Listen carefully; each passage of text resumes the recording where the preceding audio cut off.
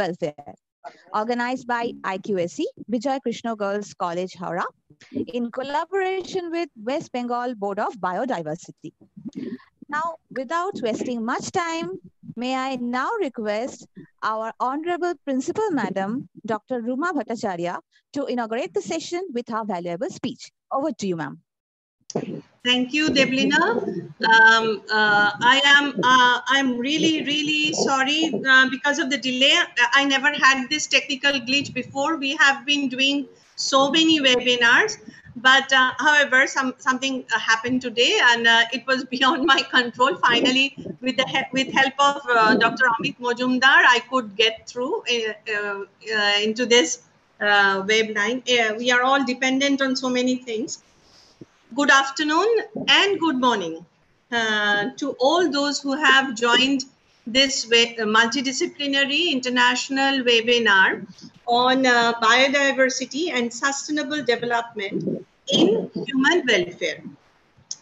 Under this pandemic situation with lockdown, work from home, and set of new normal rules, we are being exposed to quite a few things that I would say we were not so proficient in before. And under these conditions, something that has become a popular academic parlance is webinar. And this technology today held me up for almost more than half an hour. But then this technology has given us an opportunity to come together on a platform which is kind of which allows us to interact without going into physical proximity of a gathering in an auditorium for a seminar, as we all used to do before this pandemic, and before this physical proximity was forcefully voted out by this invisible enemy that we are facing every day. Having said that, in this backdrop, I would like to say that this webinar, just like the other webinars we have been organizing under different disciplines, in this process, we have been trying to build up an awareness or build up a thought process through which we could do something in this very unusual circumstances, look forward to something under these circumstances. And this two-day webinar will definitely be a very important academic endeavor in which about 5 to 6 disciplines are involved, and we will be listening to many erudite speakers in different aspects of human welfare from different sides of it. In this connection, also I would like to point out here that since any academic endeavor is incomplete until and unless we involve our students, and so far Vijay Krishna Girls College has always tried to rope in the students in any possible way that it could. And here also we are giving our students, including undergraduate students, to write a paper and present a paper, which I believe will be a method of learning, a process of learning for them, for their career. And we are going to have presentations of some selected papers in some future day. Having said all this, I would like to now welcome our participants, our panelists, our speakers. But first of all, I must welcome Dr. Shannal, Chairman, West Bengal Biodiversity Board. His immense support and collaboration has made this webinar possible. Dr. Shannal, I welcome you. Thank you, ma'am. Okay, namaskar. Namaskar. I would also like to take this opportunity to welcome Dr. Barbara Smith, Associate Professor, Center for Archaeology, Water and Resilience Coventry University, UK. Ma'am, I hope you are here. I think it's quite early in the morning for you. I hope you are here. You are very much welcome to our webinar, and we are waiting to listen to your aspect of biodiversity and human welfare. I would also like to welcome Dr. Konika Chatterjee, Professor, Department of Commerce, University of Calcutta. Professor Chatterjee and Bijoy Krishna Girls College has had a long association. Ma'am, you have been with us in other seminars, so I welcome you once again on behalf of our family. We have with us Dr. Pratap Kumar Padhi, Professor, Department of Environmental Studies, Shikha Bhavan, Vishwabharati University. Sir, we are very much eager to listen to your aspect of what is happening around us and what should be done under these circumstances. Then for tomorrow we have Dr. Ajitabu Rai Chaudhuri, Professor, Department of Economics, Jadavpur University. I have been fortunate enough to be a student of Professor Rai Chaudhuri. I was in his first batch of students, and we have a long association. He is one of the most, I would say, popular, famous teacher. He's the best teacher that I have had in my life, and he's a very established and renowned person in our discipline. I welcome Professor Rai Chaudhuri. I also welcome Dr. Monomita Nandi, Reader, Accounting and Finance, Director of Internationalization and International Exchange Coordinator, Brunel Business School, Brunel University, London. Ma'am, you have been with us in our economics webinar. I once again welcome you, and we are very willing to listen to you on your aspect on today's topic. And she will be accompanied with her research scholars, Miss Lee Roberts and Miss Jaskaran Kaur. And I welcome them too. We would like very much an interaction with our students, research scholars. We are very interested in that. And finally, I would like to take this opportunity to welcome Professor Parthib Basu of Calcutta University for his generous support and for helping us to organize this webinar. So as it is, we are already running a bit late. So I would once again welcome all of you, all the speakers, distinguished speakers, and all the participants to this two-day webinar, and hope you all make this webinar a great success. Thank you. Thank you, madam. Thank you very much. You are always our inspiration. May I now request Dr. Sheta Guho, our vibrant IQSC coordinator, to welcome our guests and participants. Over to you, Sheta. Thank you, Devlina. On behalf of IQSC, first of all, my sincere apologies to all participants and speakers for being delayed today for the first time in this session. Anyway, I cordially welcome all our eminent speakers, participants, students, delegates, and external members of IQSC and all members of our college governing body to today's international webinar on biodiversity and sustainable development in human welfare. It is true that significant progress has been made in terms of human development, but this progress has come at the cost of biodiversity that supports millions of human lives. So being aware of this danger, we have organized today's webinar in collaboration with West Bengal Biodiversity Board. My sincere gratitude to Dr. A.K. Shanal for his constant support and cooperation. And we are also thankful to Dr. Parthiba Basu, Professor, Department of Zoology, University of Calcutta, and Director of Ecology Research Unit and Center for Agroecology and Pollination Studies, for his assistance. Thank you everybody for being with us today, and thank you and all the best to all of you. Thank you, Devlina. Thank you, Dr. Shweta Guho. Now, this is an end of the inaugural session, and we will move forward to today's technical session. Before we start, it is a humble request to all our participants. Please do not send any greetings or introduction in the chat box. Otherwise, it will be really difficult for us to select and send your queries to our respective speakers related to their speech.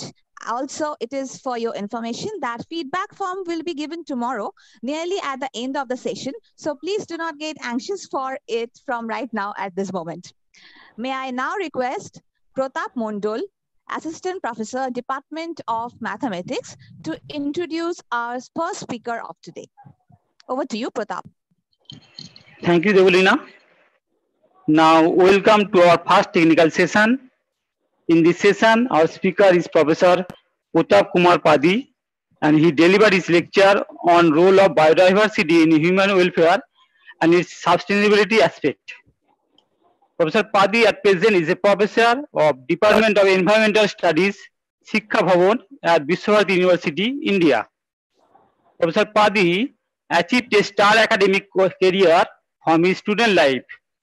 He completed his MPhil and PhD from JNU New Delhi and postdoc fellow in a project funded by Imperial College London at JNU. He was awarded the President of India Medal for General Proficiency at JNU. He has more than 40 years of teaching experience and about 20 years of research experience. His research interest is on the air pollution and health, air pollution and plants, and pollution biology. He has more than 40 famous publications in national and international peer-reviewed journals in the field of environment. Under his mentorship, 4 scholars awarded their PhD and 6 more working at present. So I would like to welcome Professor Pratap Kumar Padi. Over to you, sir.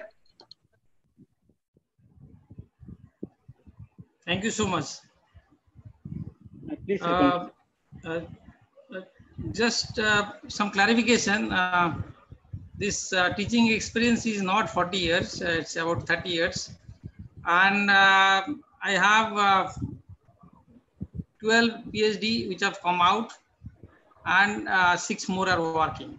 So these 2 things I just wanted to correct it. Oh, I copy from your website actually, sir. Yeah, that is not updated one. So I'm sorry, that is also our fault. So it's not 40 years, it's about 30 years. Okay, sir. Thank you, sir. Continue, sir, please.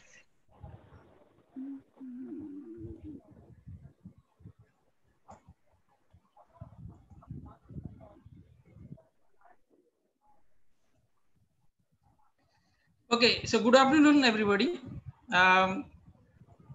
Without wasting any time, we should continue because we are already late. So first of all, I would like to thank the organizers for inviting me to this important international webinar. And in this occasion, I am going to present a paper on role of biodiversity in human welfare and its sustainability aspects. So in this paper, in this presentation, I am going to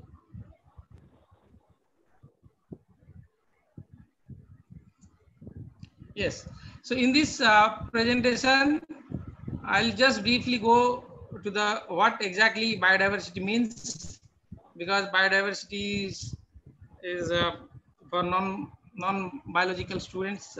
We should have a little bit information on that, and then what role this biodiversity is playing for our well-being, and then what role we are playing for destroying as well as conserving them, and how can we maintain these resources sustainably. So that is the basic things which I am going to cover. So first of all, what is biodiversity? Biodiversity, as you know, it's all forms of life present on this planet Earth, starting from say microscopic organisms, bacteria, virus, up to higher plants and animals. So this term biological diversity was first coined in the year 1980 by Norse and McManus, and which was subsequently shortened to biodiversity in the year 1985 and by W.G. Rosen. Sir, sorry to disturb you, sir. Yeah. Dr. Padi, sir. Sir, can you please can you please run this your PPT in the slideshow? Slideshow. Is it okay now? Yeah. Thank you, sir. Yes, sir. Thank you, sir. Oh, sorry. Okay. No problem, sir. No problem. So actually, on the other occasion, I could not share my screen. That's why I sent the presentation to Sukhamba to share with you people. So, but anyway, this time it is working. It's fine. So no problem. So this term, biological diversity or biodiversity, both are same, although coined in two different times, 1980 and 1985. So what exactly, or what are the composition of biological diversity? As we all know, biology students we used to know, but for non-biology students, we have ecosystem diversity, we have species diversity, and we have genetic diversity and agrobiodiversity. As Professor Sandal was telling, agrobiodiversity is gaining very important attention nowadays because of new species are formed by the scientists. Every day we are producing new species of plants and animals, and that's why this agrobiodiversity is gaining importance. So coming to the ecological diversity, one ecosystem is different than other ecosystem in terms of its biological composition or species compositions. So that is ecosystem diversity. That is, forest ecosystem is different than say desert ecosystem, for example. So one ecosystem is different. So that diversity in between the ecosystem is called ecological diversity. Now coming to the species, now in each ecosystem, we have different number of species or different types of species. So that is species diversity. So you have different species. Say so far in on this earth, we have identified and cataloged say about 2 million of species, although the estimate shows that about 1 trillion of species are there in this nature. So we know very few, I mean very little information about this biological diversity. And then within each species, we have genetic diversity. So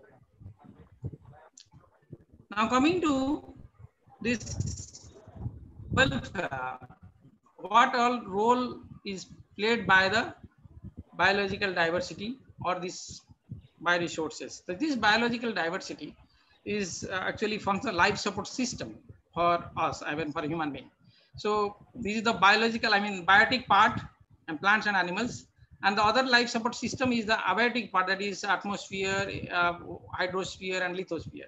So we are concerning here about the biotic part, that is biological diversity.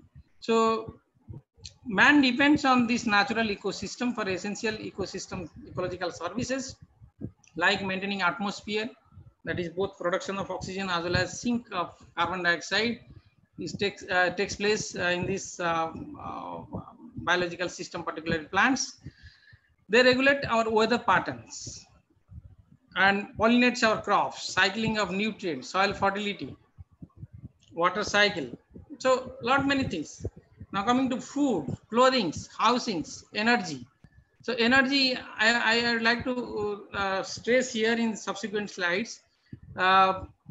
We have to move to these renewable resources of energy in future, because the non-renewable resources or exhaustive resources, the fossil fuels, for example, are creating problems for us, and also they are exhaustible. They are going to be exhausted some days. So we need to find out the alternatives. So to make a sustainable energy base for our for human beings. So this is going to play a very important role here.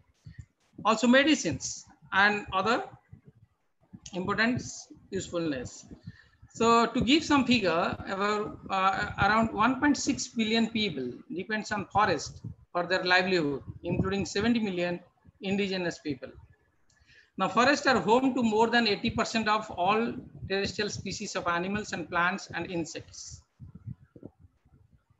Coming to the aquatic part, fish provide 20% of animal protein to about 3 billion people. Only 10 species provide about 30% of captured fishes, and 10 species provide about 50% of aquaculture production. Now, about 1 lakh species of insects as well as birds and mammals pollinate more than 2/3 of food plants. I mean, if they are not there, then there would not have been any food. I mean, pollination. There, without pollination, there is no grain production. So we will not have got any food materials or grains or any other food materials from the biotic resources. So they are very, very important as far as pollination is concerned. So over 80% of human diet is provided by plants.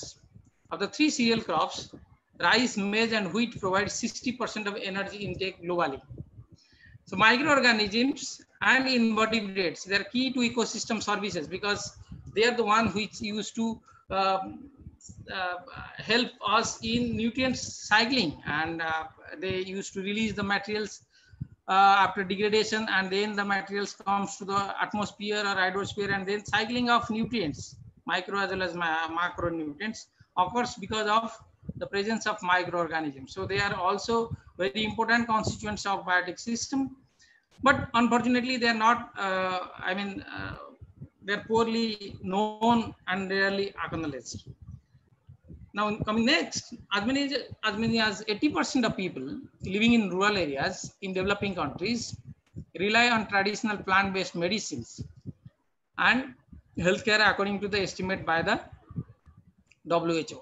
But many modern prescription drugs are also derived from substances found in plants, animals, and fungi. That means we used to take some biological organisms or part of the organisms for our medicinal purposes, and also we take some metabolites or use some biochemical models or templates for synthetic compound productions which are used for medicinal purposes. For example, the alkaloids that cure the cancers, Hodgkin's lymphoma and acute childhood leukemia, are derived from this is a plant from Madagascar, indigenous to Madagascar. So there is another drug that made organ transplant viable, cyclosporine. Cyclosporine helped us in organ transplants. So that has come from a soil fungus, fungi. Fungi are some microscopic organisms that is we can say that they are the decomposers in association with bacteria. They help us in nutrient cycling as well as other purposes. So this fungi has gave us this compound cyclosporine, which made us this organ transplant possible.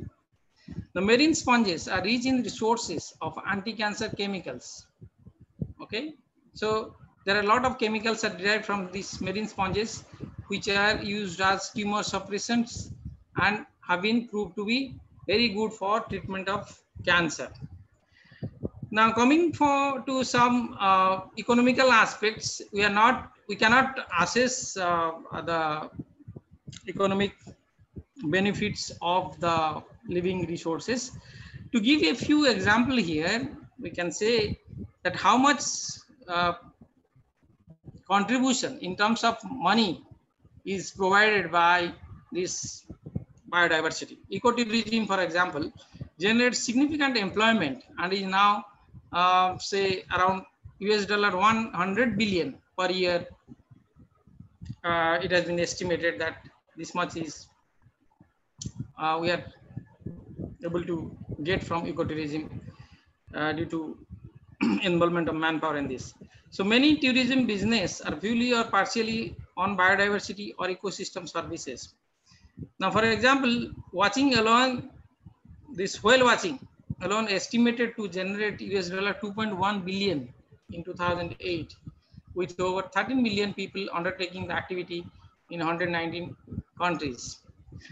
Now, another estimates insect, and the one which I've already told, that pollinations, the insects and other animals which helps us in pollinating plants so that we can produce grains, is estimated to about $200 billion. So huge. I mean, these are few estimates. The other ecosystem services which we get is not easily assessed. There are some estimates which are beyond of this presentation, but and so much. I mean, lot of many helpfulness or what you call welfare activities from the biodiversity. Now, coming to the other aspects, what have you done to these resources which has made this human being or the life support system possible for human being? What we have done in return, and some activities which are detrimental, which are harmful for these resources, which I am going to stress here. The human activities have altered almost 75% of the Earth's surface, squeezing wildlife and nature into an ever smaller corner of the planet. That means one species, that is human being, if you consider the total living system, so out of this, say 2 million cataloged or identified, or say in nature, as I mentioned, 10 to 80 million, some estimates say 1 trillion. So that out of that number of species, one species, that is human being, is created problem for the other biotic species. As we continue to encroach on fragile ecosystem, the humans into ever greater contact with wildlife. For example, in recent days, we are facing the problems of COVID-19. And COVID-19, as you all know, has come from these wild animals, okay? Bats and then pangolins, and a lot many reports says that this virus has come to us because of our closeness to these wild animals or wild organisms. And then from that, the virus, the carrier virus, COVID virus, has come to us and has created havoc and is creating havoc in our planet Earth, and almost all countries are affected by this disease. So around 1 million animal and plant species are threatened with extinction, and many within decades. So lot many extinction, I mean, there are different terms. I'm not going into details of that. What is extinct, what is endangered, what is rare. There are different terminologies to describe the status of animal or plant species on this planet. So between 2010 and 15, the world lost 3.3 million hectares of forest areas. Now, illicit poaching and trafficking of wildlife continues for 7,000 species of animals, products of animals and plants in illegal trades. That is, I mean, beyond the rule of the law, the rule of the nation or land. Of the 8,300 animal breeds known, 8% are extinct, and 5% and 20% are at risk of extinction. Now, moving to the next aspects, how can we use these biotic resources sustainably? Now, there are various steps taken at international level, which I'm going to discuss after some time. But before that, we can use these resources with enhanced and maximal ways for our benefit, or for getting the maximum outcome or benefit of the resources. Now, degradable solid and liquid waste, that is part of the living system, plants. We can use the weeds, for example, the leaf litters, for example, the liquid waste or solid waste, for example, kitchen waste. We can use this waste or parts of the living system for biogas production. Now, biogas is a good energy source and also clean energy source. It can come from all these waste products as well as weeds. So you can use anything degradable, you can use it for a year, and then you can produce biogas. It's a clean fuel. And it has been estimated, if this resource is exploited properly in India, we can meet 40% of our total energy demand. It has been estimated by some studies. Now, second, using various waste containing sugary materials, we can produce alcohols, and then alcohols can be used for blended. It can be blended with alcohol, with gasoline to produce gasohol. Now, whole Brazil is run by gasohol. Gasohol is nothing but, say, about 75 to 70 to 75% of gasoline, and 20 to 25% of 30% of alcohol. That means we are replacing this degradable, this exhaustible resources with the renewable resources, and then the demand for this exhaustible resource will decrease, and then we'll move towards sustainable energy base. Now, the next one can also go for wood-based thermal power instead of coal-based thermal power. Now, the benefit of wood-based thermal power is it's a renewable resource base.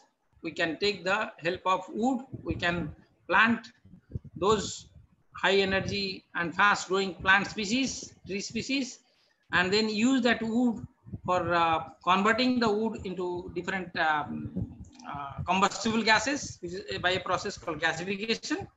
And then we get hydrogen and methane that can be burned to run your turbine to get thermal power. So that way we can replace this exhaustible with a sustainable energy resource base that is based on the biodiversity.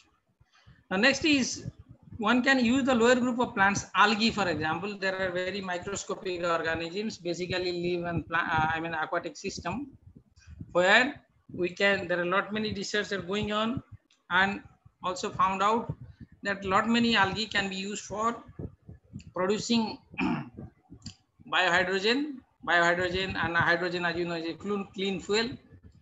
You can exploit that. And then also hydrocarbon. So lot many algae are nothing but 80 to 90% of their body biomass is nothing but hydrocarbon. So you can exploit that to meet the energy demand. Now, how can we use this biotic resource sustainably? In addition, as renewable resources increasing replace to fossil fuels, forest will become more and more important. As I already mentioned, that we will be going to these resources for energy needs, for energy demand, to fulfill our energy demand. And at present, 40% of the global renewable energy has come from this wood fuel, which is equal to or equivalent to the solar, hydro, and wind power combined. Now, coming to the final aspects, that is what role internationally has been played to manage these resources sustainably. There's a mission called UN Sustainable Development Goal formulated by General Assembly in the year 2015, and there are 17 goals on this. This goal number 15 depends on, or this deals on, this biological diversity, including your sustainable managed forests, combat desertification, halt and reverse land degradation, and halt biodiversity loss. Now, there are various targets set for this, achieving these sustainable developments, and there are also some achievements in this.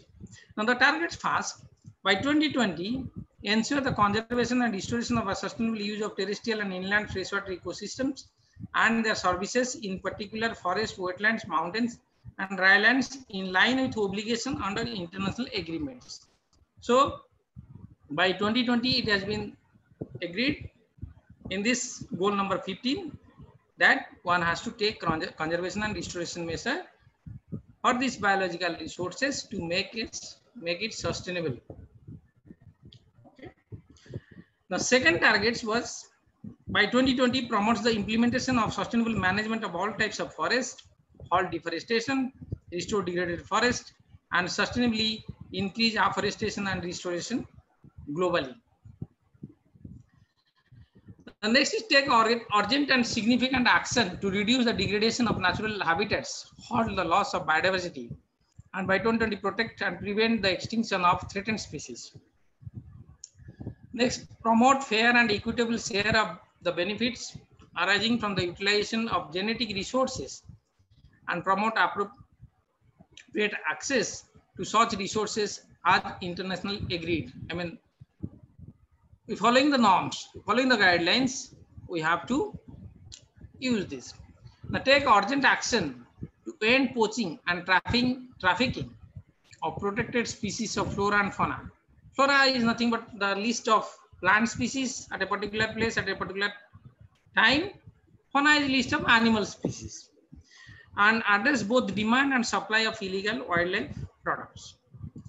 Now, by 2020, integrate ecosystem and biodiversity values in international and national local planning development process to reduce strategies and accounts. Mobilize and significantly increase financial resources from sources to conserve and sustainably use biodiversity and ecosystem. So you have to maintain not only the biodiversity as well as the ecosystem. So ecosystem management has to be there because ecosystem used to support the biodiversity. There are different ecosystems as mentioned already. So we have to maintain the ecosystems. So once we maintain the ecosystem, automatically the inhabitants of that mobilize significant resources from all sources and all levels to finance sustainable forest management and provide adequate incentives to developing countries to advance sustainable management, including for conservation and deforestation. The next, enhance global support for effort to combat poaching and illegal trafficking of protected species, including increasing capacity and local communities to pursue sustainable livelihood opportunities.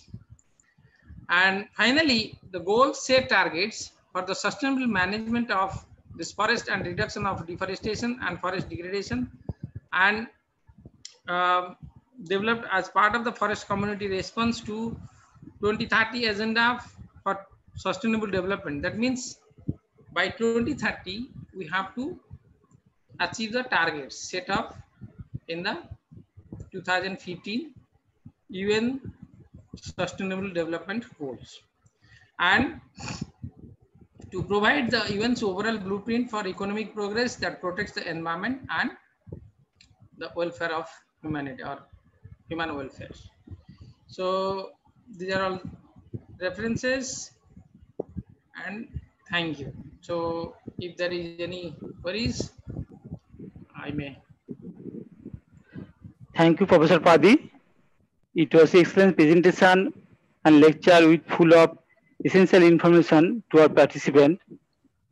Dr. Padi, there are some questions from our viewers in the chat box, but for the shortage of time, we select some of them. I place one by one. Sir, and Dr. Polumi Odhikari Mukherjee, question was the contribution of Ayurvedic medicine against COVID-19. Hello, sir. Yes. Hello. Yes, Sir, there is a question from Dr. Polumi Odhikari Mukherjee. Yes. The contribution of Ayurvedic medicine against COVID-19. Yeah, I mean, a lot of things are there. I mean, whatever medicinal values we used to take from the living resources, starting from, say, what you call Arthashastra books, we follow from Kautilya's Arthashastra. Till today, the Ayush Ministry is dealing with all this. I mean, a lot of plant metabolites or products are usually produced to improve the immunity of the system. And recently, as you all know, that there is a claim from Baba Ramdev of this Patanjali. They have claimed that they have produced something, but unfortunately, due to some what do you call improper, I mean, guidelines or whatever, they didn't take the proper permit or whatever. They could not able to say that this is a COVID-19 vaccine or that kind of things or medicines, but they're saying that this is a good medicine for boosting your immunity. So once your immunity is boosted, I mean, it's not easy for the virus to survive in your bodies. That's what. Sir, another question from Swayam Siddha Sharma. We use biological resources for living, and in this process destroying it. How biodiversity and habitat loss affect our economy? How it is affecting our economy? Huh. Yes, I mean, economy will be affected, as you know, that I have shown many things, but we never calculate the economy of the ecosystem services provided by the living system for us. Now, the other day I was reading that in Italy, one patient was charged with say 6,000 or some euro for getting ventilator for one day, and he was crying and then telling that I can pay this, but for the last 70 years I was using this oxygen from the nature without paying anything. So I am using this ventilator for one day. I was asked to pay for 6,000 euros. So we never calculate that way. So once we calculate and once we take proper care to regenerate and reproduce that resources, then we can go sustainably along with our biotic resources. Without biotic resources, we cannot survive, and we can fulfill our things with the help of these biotic resources. Taking proper care. Sir, another question from Samal Kanti Mulli. How will estimate the status of biodiversity area? Estimate the status of biodiversity Area. In an area? Yes, sir. Actually, Dr. Sanyal is there, so he'll be talking tomorrow, and he's involved in this biodiversity assessment. I mean, lots of taxonomists are involved in identifying the plants and animal species of a region and then cataloging it. If that is a new one that is identified the new species, they used to add to the list. And if it is found that that species was there in the list previously but is not found at present, then that is deleted from the list. So I mean, it's basically the biologists are involved in, particularly the taxonomists, they are involved in identifying the plants and animal species of a region. Thank you, sir. Thank you, sir, again for your beautiful lecture. Thank you so much. Now I invite Dr. Amir Majumdar, Assistant Professor, Department of Commerce, to introduce our next speaker.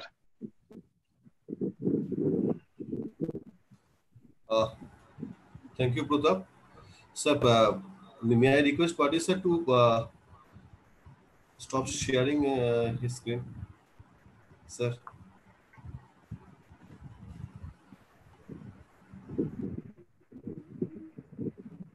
Hello, Padi sir. Yeah. Thank you so much, sir. This is I am feeling really privileged and fortunate enough to welcome my madam, my teacher, whom I have learned so many things for the last 20 years. My teacher, Dr. Konika Chatterjee. She is the professor of Department of Commerce, University of Calcutta. She used to taught the topic like business ethics, corporate social responsibility, strategic management, international business. It's my specialization. And whenever the thought of this kind of a webinar comes to our mind, regarding the biodiversity and sustainability, I think ma'am is the best person to guide us in this particular. We are eager to listen from my ma'am, my teacher. Madam was the head of the Department of Commerce, University of Calcutta, and also the associate editor of peer-reviewed departmental journal of our Department of Commerce, Business Studies. She was director of IQAC, University of Calcutta, and also the University Nodal Officer of All India, sorry, for Higher Education. All we know, AISHE, how important it is for the MHRD. She had successfully guided all the affiliated colleges to conduct the AISHE program. I am also part of that thing. I'm really thankful to ma'am for guiding us. And Madam had, as we have already mentioned, Madam corporate research interest a lot, especially in the corporate ethics, sustainability management, reporting, sustainable finance, banking, ethics in financial market, sustainability literacy, and the ethics in academic research. Madam had a lot of good papers on that, the research ethics and the plagiarism. We have attended a lot of seminars where Madam had given a valuable suggestions and actually guided us. And also regarding the alignment of business education with universal sustainable development goal of the UNO. Madam, during her career, Madam had already successfully guided 8 research scholars in the PhD and then 13 MPhil students. And presently 4 PhD students are doing research under her supervision. They are fortunate enough, and 1 MPhil student is also doing. One of the good things I want to share some thoughts with the participants. The thing is that Madam is the first lady at the University of Calcutta history. She got first class first in BCom honors. A really outstanding career, and also in the history of University of Calcutta Department of Commerce, she is the first and only self-supervised PhD awardee. She had done her PhD on strategic environment management in the Indian passenger car industry, and it is her own contribution. And nobody, no person was in the supervisor position. Madam was the self-supervisor. The first time in the history of Calcutta, she is the only person. So we are really fortunate enough to have ma'am. And ma'am also had a chance to visit Harvard Business School, Harvard University, but to have an interaction with Joseph Matarakko, the John Sheridan Professor Business Ethics of Harvard Business School in the year 2015. So Madam had represented our University of Calcutta, and also Madam had represented our university in the BRICS nation summit. I know that Madam had in Johannesburg. Yes. In the Johannesburg, Madam had mentioned that thing. So it was an outstanding career, outstanding guidance we got. We are fortunate enough to have ma'am as one of the person to guide us when we went for the our NAC accreditation process in cycle 2. Madam was there to help us, to guide us. And in the cycle 1, Professor Sudipti Banerjee was also there, my teacher, to guide us how to do it. And immensely helpful support we get from our madam. And especially the Department of Commerce, there is a center of Calcutta Stock Exchange with the collaboration of Calcutta Stock Exchange is known as CU CSC CEFM. That is the Calcutta University of Calcutta, Calcutta Stock Exchange of Center of Excellence in Financial Market. Madam actually she was one of the founder member of that particular center, and where the students and the researchers used to have the ideas of the capital market development, financial inclusion, ethics in financial market. So we are all eager to learn from ma'am, especially in the spiritual consciousness and the positive psychology of human flourishing for the enhancing corporate integrity and the globally responsible business leadership, and how in her lectures and the series, I'm fortunate enough to attend a lot of programs in the case studies where Professor Arup Chaudhary sir used to conduct the programs, where we have learned a lot.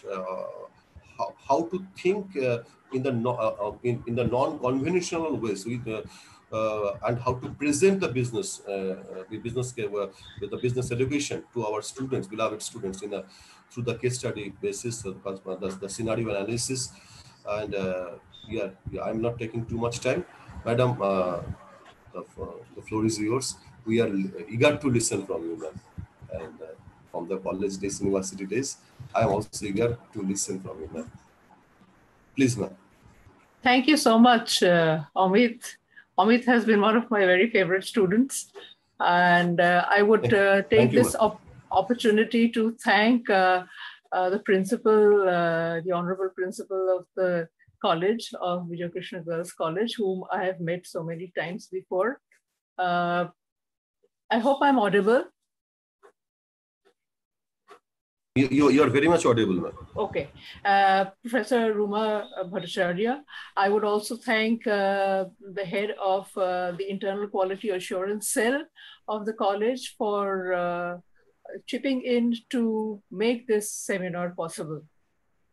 Taking a cue from the organizers, I decided to share my views on the quality of education. And since business education is what I do as a calling, I was just trying to put down some thoughts as to how business education should respond and react to what is going on now. We're facing a pandemic, but pandemics have occurred before. And more importantly, what we cannot do anymore is consider and comfortably assume that things can go on the way they were going on before. Our lives have changed so fundamentally. Lifestyles have changed.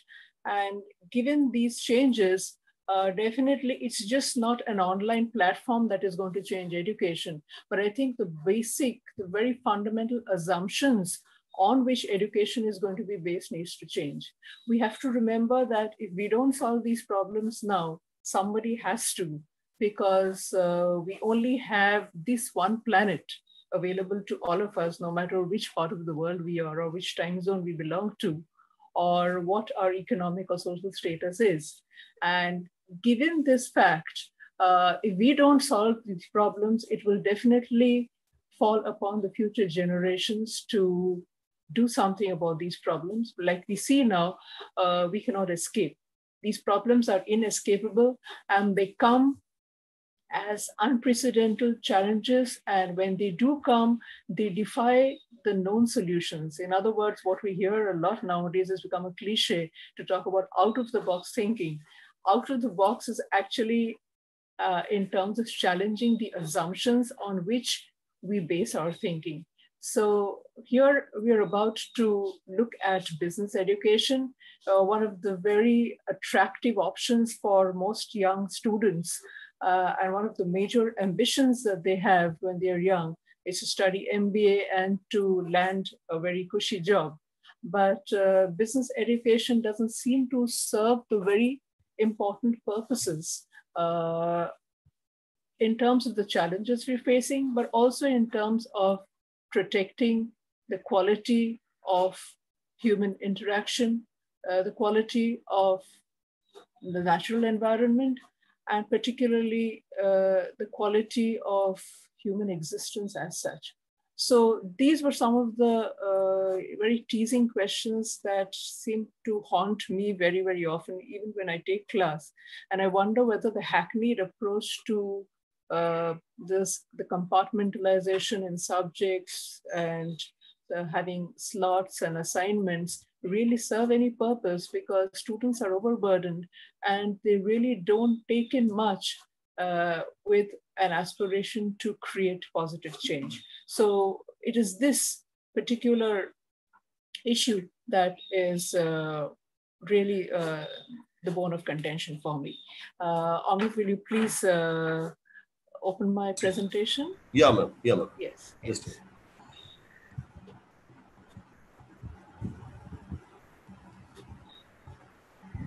Okay, I have put the title of my presentation in terms of rethinking business education. And rethinking business education, not in terms of how we understand the economy, not in terms of how we understand production, distribution, resource use, product use, because a lot of this has to do with just grab things from nature, use them in terms of the technologies available to us, in terms of production systems available to us, all of which are geared towards profit making, and then distribute and have customers use products such that they degrade or decay fast enough for the next cycle of products to come. So everything is driven by the market, and the market is driven by a very short-term motive of making profits. This is where the problem lies. All this that we know and we see in terms of business, and I'm sure that non-business people tend to blame business for everything gone wrong, but it's also important to understand that business is the most vital force today for creating responsible positive change. If you look at business in terms of the resources it commands, in terms of the organizing power that it has, and also in terms of the financial clout that it has, there's a lot of power. Then in what way is this power being used, or in what way should it be used? We're already in the throes of a public health calamity, and business has realized that during the lockdown period, that everything, when there is disruption, business will also face disruption. So these are some of the conditions that I have brought into the paper.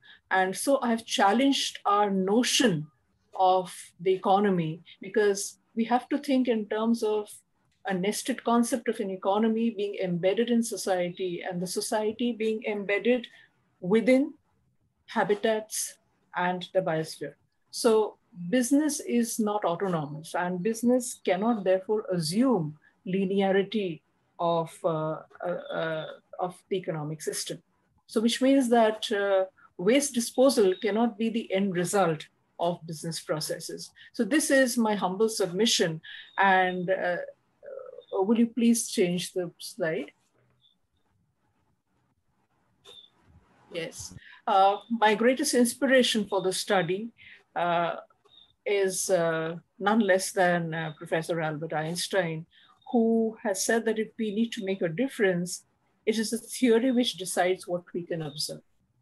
So when I'm trying to look at an alternative way of conceiving economic systems, business enterprises, and the education that should shape business enterprises and business leaders, and we have to examine the theory on which business enterprises, business education, business enterprises, and the economic system are based. What is the foundation?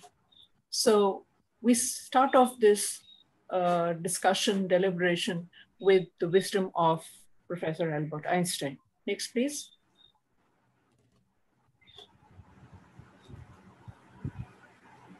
The rationale for this present study, yes, a skill that is demanded of every educator today is going beyond the surface, engaging in critical reflection.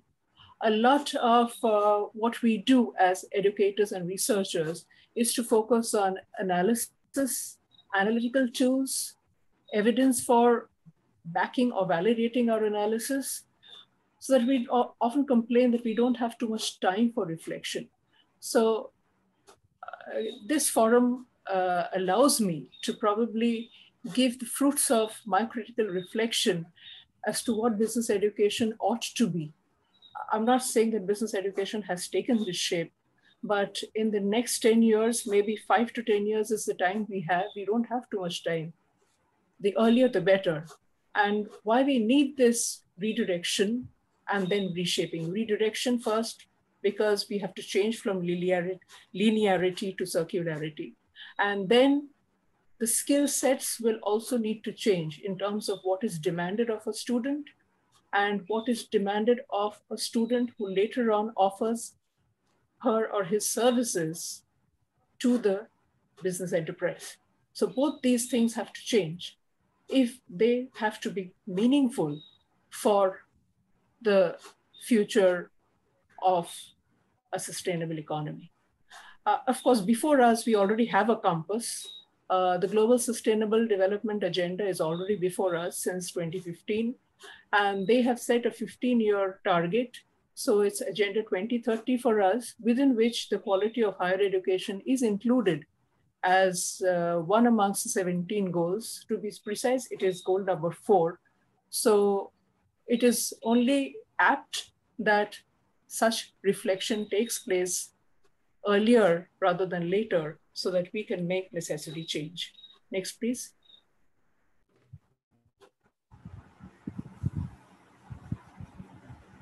So what is my core argument? We often loosely talk about sustainability, about sustainable development. We have environmental studies papers. We try to allot marks to students for engaging in these papers, but mostly, as I have seen, my experience shows that students are really interested or spurred into any kind of sensitization from studying about the environment. So there must be a disconnect, as we say, between what is being studied, what is being assessed, the marks that they are getting, and what really happens to them in terms of learners and in terms of human beings. So which means that education doesn't translate into a more sensible or into a more sensitive human being. So this is what we need to start off. If systems have to be truly sustainable, then they have to function as regenerative rather than wasteful energy flow networks.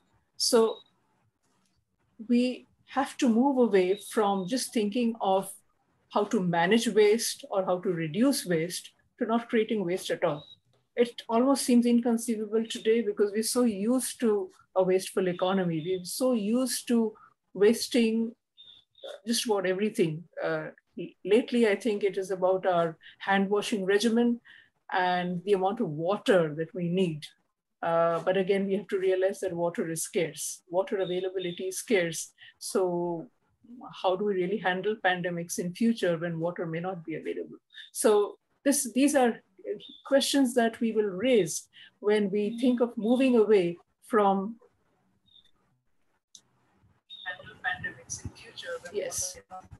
So when we're looking at a regenerative economy, we have to take a systems view rather than a fragmented, linear view of things.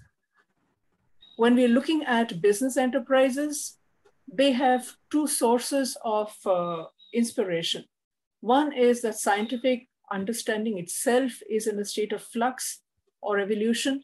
We're moving away from the reductionist paradigm to an ecocentric paradigm where everything is connected to everything else. And this kind of scientific thinking is actually borne out in nature's processes. So nature's processes are essentially regenerative. Science is coming closer to understanding nature in terms of its regenerative life cycles. Business enterprises as powerful forces that shape human lifestyles should therefore derive inspiration from both scientific understanding and nature's regenerative cycles. So what does that mean for us business educators? Sad to say that educators in general, because I fear this even more now, that we are confined to our rooms and to these virtual spaces as far as transmitting and exchange of ideas is concerned. Our classrooms were closed enough, but they were still physical spaces. So the fear is that we educators, and particularly I'm talking about business educators, and the learners are detached, or what we call denatured, detached from nature. Since they are denatured, we suffer from a nature deficit disorder. Psychologists talk about attention deficit disorder, but we also suffer from a nature deficit disorder.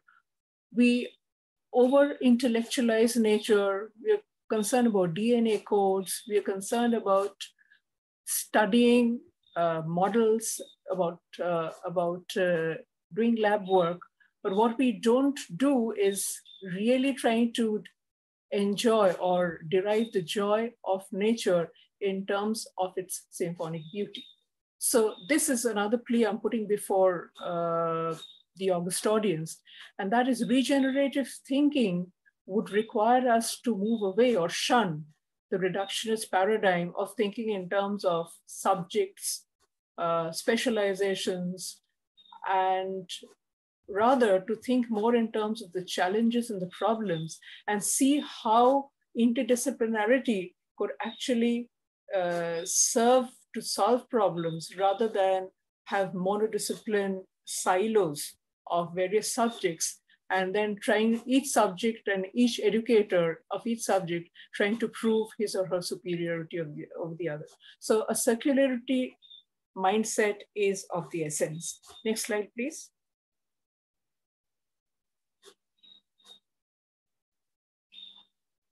Now, going back to why business enterprises are what they are.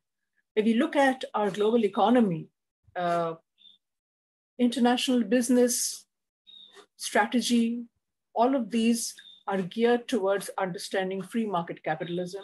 The theories that explain free market capitalism, and free market capitalism again is couched on a linear model of, what do we say, take as much as you can from nature to the point of exploitation or severe damage, then make, then use, sometimes half use, sometimes underuse, sometimes throw, and then waste, and then find how to dispose.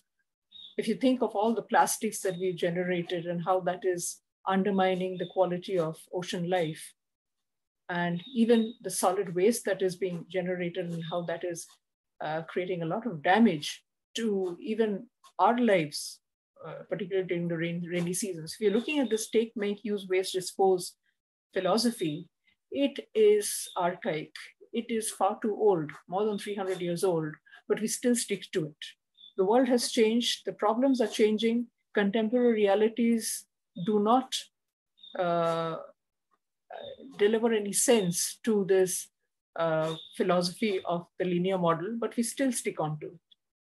The result is that education and business enterprises are visibly unsustainable. But despite the fact that they're unsustainable, practical people, and what I mean by practical people is people who are the acting people who act, people who are the doing people. Yes, when you're looking at managers, you're looking at the people in politics, well, they will dismiss theory as being academic, inconsequential, something that doesn't have the power to guide practice.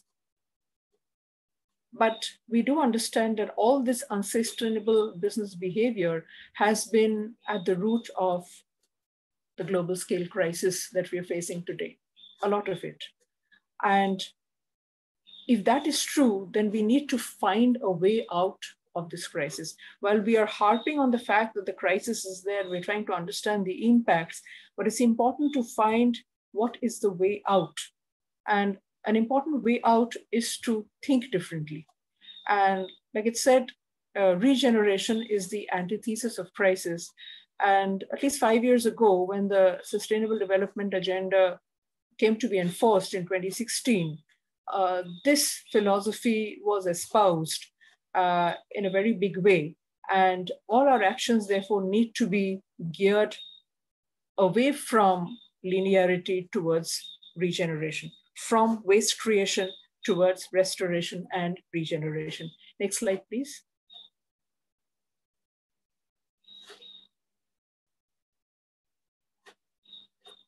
Yes. Well, I'm not being very audacious in criticizing business education. There are many detractors here. There are many people who are disillusioned in terms of understanding whether business education is relevant or irrelevant. And one such person who's held in high esteem by most management students and management teachers is none other than Professor Henry Mintzberg. In his book, Managers Not MBAs, he has made a case for talking about businesses requiring people who are sensible managers, whether they have MBA degrees to their credit or they do not have MBA degrees to their credit.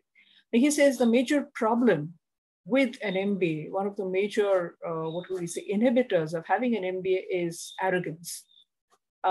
Arrogance sometimes defines the MBA from the non-MBA. And to quote Mintzberg, he says that B schools need to renew themselves first because they reveal visible signs of failing in their fundamental purpose to enhance the quality of leadership in society, even though they attract high-paying students who in turn have been getting high-paying jobs. So it's just not high pay packets or the price tag of a course that can create relevance or that can create fame or that can create a sense of respect in society. What society needs, each one of us, is who will provide the necessary leadership. And like I already mentioned, business already is on a vantage ground in terms of the resources it commands, the talents it has, and the capacities, the potential capacities that it can harness through employment. So if this is a prerogative of business, then business also has an uphill task and a big fundamental responsibility to renew and regenerate our economic system. Next, please.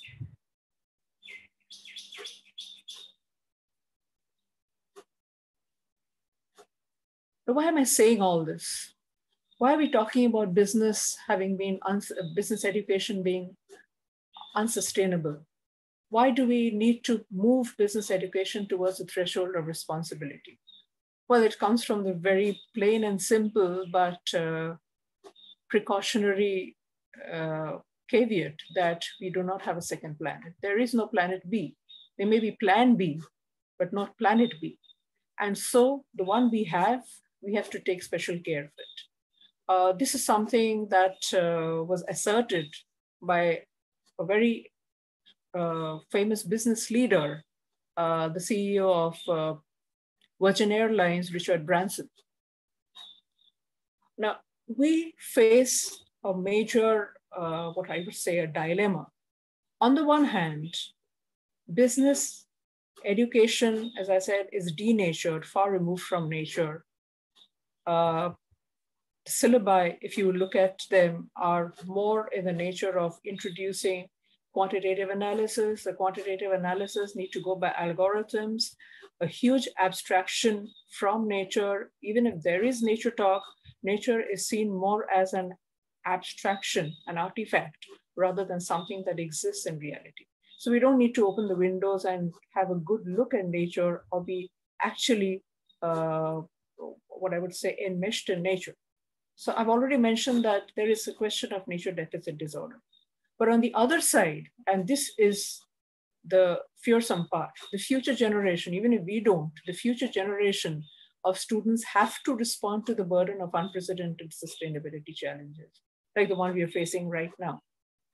And we have created problems, but somebody somewhere, and possibly the next generation, has to be equipped to face these problems. Like it said, that you cannot solve a problem if you're imprisoned within the walls. So you've got to get out. Even Albert Einstein said that you can't start solving a problem from the point at which the problem really occurred. So this is where we need to think of change right away. Next, please. So what do we see as the threats? There are numerous threats, but I think the one that looms large in our minds today is number 3, the pandemic. But the pandemic is not an isolated event. There have been events that have happened before. We have not taken too much heed of it. For instance, climate change. Climate change beyond a certain threshold of the global average surface temperature, which we were warned by the IPCC of not crossing. We were told to maintain it at 1 degree Celsius, but we have not been able to do that. So global warming is bound to lead to pestilence of one kind or the other, and life forms that can thrive will do so. So these problems are actually related. So whether you're looking at climate change or at environmental quality deterioration or pandemics or public health system failures, laws being flouted at will, terrorism, failures of existing institutional frameworks, they're all enmeshed, they're all linked, and it's very difficult to say which is the starting point. For us, of course, whatever is at hand, maybe the pandemic is making us think all of this, but all of these problems are so inextricably linked, we really cannot segregate them. But all of this is usually not caught within the statistical radar, or we call them statistical outliers. That's the basis of the black swan theory, which says that these statistical outliers of events that do not usually happen, they're very rare, they happen very rarely. For instance, we are talking about a pandemic of this scale having happened more than 100 years ago in 1918, 1919, and the world was so different then. So these high magnitude events are impossible to predict in terms of how they will unfold, but even more impossible to predict in terms of their outcomes. Despite that, despite their disproportionate role in human existence and human history, we tend to under-recognize them because we have certain psychological biases of things not going wrong in our part of the world or wherever we are. So we often have the psychological bias of things going wrong for others, but everything going right for myself or for one's own self. So I think this is, again, something that is very wrong with business education, which promotes in a very big way the philosophy of individualism, of go-getting, of competition. So unless we change this whole mindset in terms of psychological biases, I don't think we'll only be tinkering with how problems get solved, but we'll not really get to the root of where the problem lies. Next slide, please. So what are the pathways that business can adopt? The easiest but the most foolish would be business as usual. And I think nothing is going on as usual anymore. Our lives aren't. So if we were thinking of seminars, we would actually be busy for the last 1 month in planning a seminar and then converging in an auditorium and doing the seminar. But we're not doing that. So business as usual is ruled out. As far as business is concerned, we just cannot believe that everything is an over-exaggeration and that everything will return to normal. Nothing will return to normal. So business as usual is out. The next is business doesn't do anything, but simply waits for government or for civil society to do something and just stays on the sidelines as a bystander. While business did so by blaming the government or saying that the responsibility of business is just to make profits and everything else about social good, public improvements, environmental improvements was the role of the government, this doesn't work anymore. So business as bystander also will not really get the vote because business has to be very proactive in creating positive change. Number 3 is something the business is doing and business needs to do more, and that is business as activist.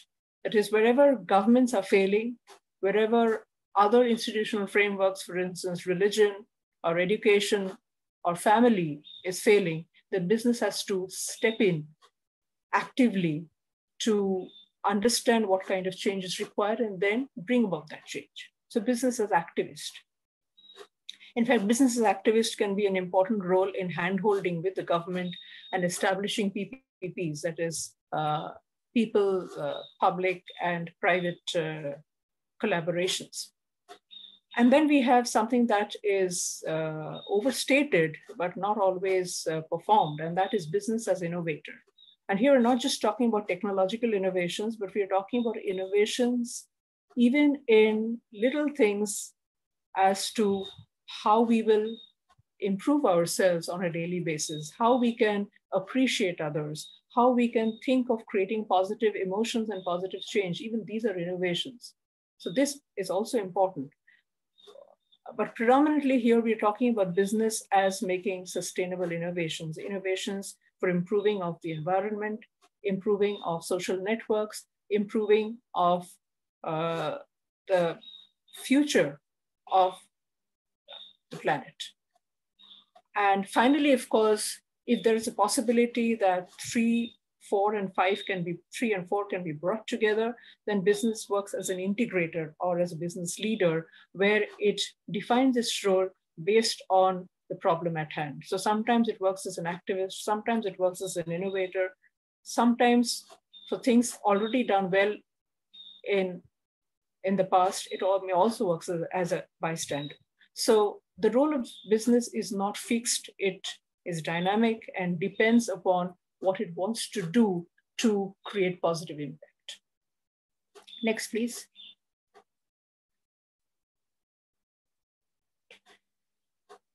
Now, we're already aware of the Sustainable Development Goals, the 17 goals, and most organizations, large companies, multinationals are already trying their best to focus on these goals and to shape their performance based on these goals.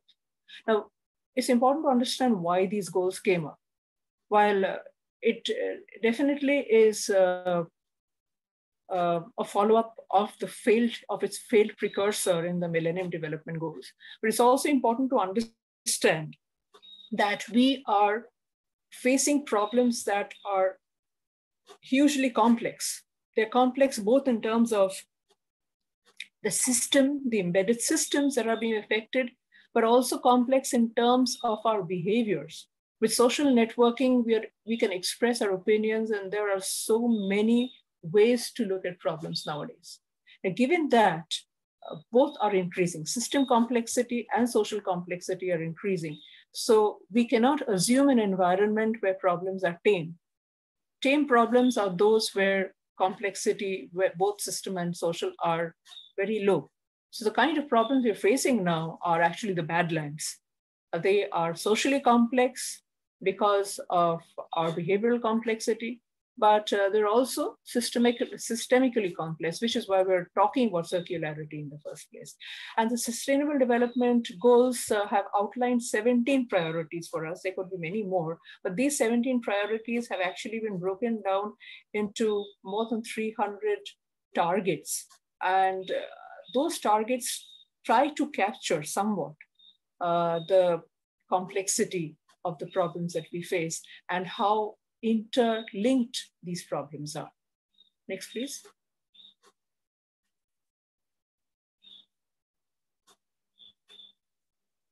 So what is the takeaway for us educators, for us researchers, for us teachers, for us co-learners? We have to move out of where we are. Our comfort zone is in transmission. And right now, I think even I'm engaged in transmission. So we have to move away from just being in transmission. That's where the word pedagogy comes from anyway. That is, teacher is superior, teacher is a know-all, and all knowledge has to be transmitted from the teacher to the students. And that way, the student does not develop an experience, is overburdened, but doesn't develop an experience that will help her or him to mature as a decision maker and to understand the challenges that one would face as a decision maker, as a mature decision maker. So we've got to move away from transmission and progressively move towards generation, that is, have people put their heads together and focus not on disciplines, monodisciplines, but focus the knowledge from disciplines. You see, most people have maybe 32 subjects. Now our CBCS system has so many subjects, but these are all taught as watertight compartments. These subjects are not put together, integrated in order to drive them towards problem solving. And that is when students get disillusioned, disinterested, and they cannot understand how that textbook knowledge can ultimately apply in their problem solving or even in their life challenges, in in trying to imbibe life skills. If you see the rate of frustration, stress, suicides, it's important, therefore, to move away from transmission to have a more generative, interactive way to shape teaching. And ultimately, this generative approach should also give way to creating major transformations in the personality and the character of the human learner.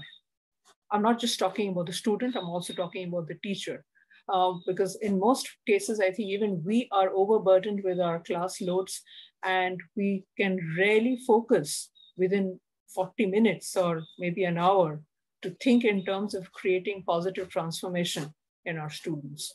But while this has not gone on before, we have to find ways and means to shift from transmission to transformation. Next, please.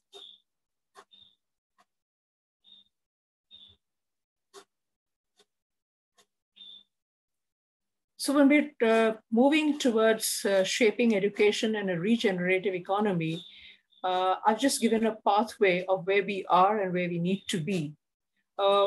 We are still focused on reductionist thinking. Most of our research is extremely empirical and analytical, and we tend to make certain assumptions of linearity, particularly when we're doing business research. So we rarely think in terms of closed loop cycles.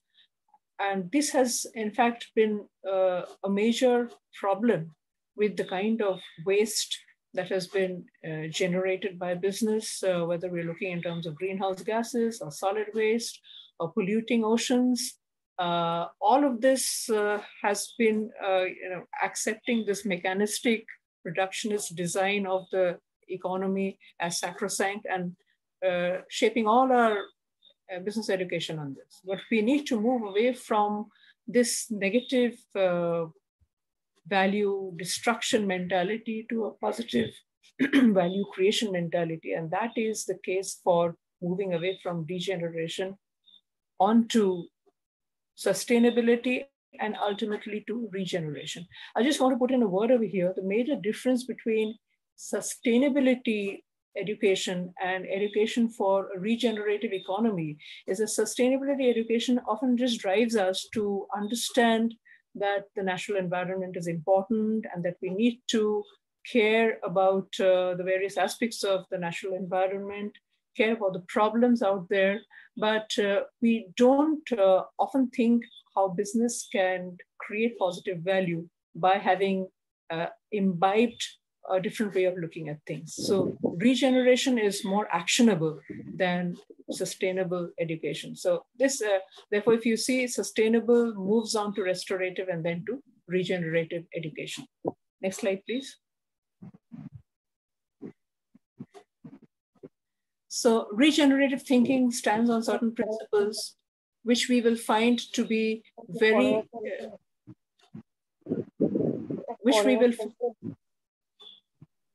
which we will find to be very different from the kind of principles that business espouses today. For instance, appropriate scale. Most businesses are maximizing enterprises, and it's often said that big is beautiful. But we're actually focused on appropriate scale, appropriate to the biosphere in which the business is embedded.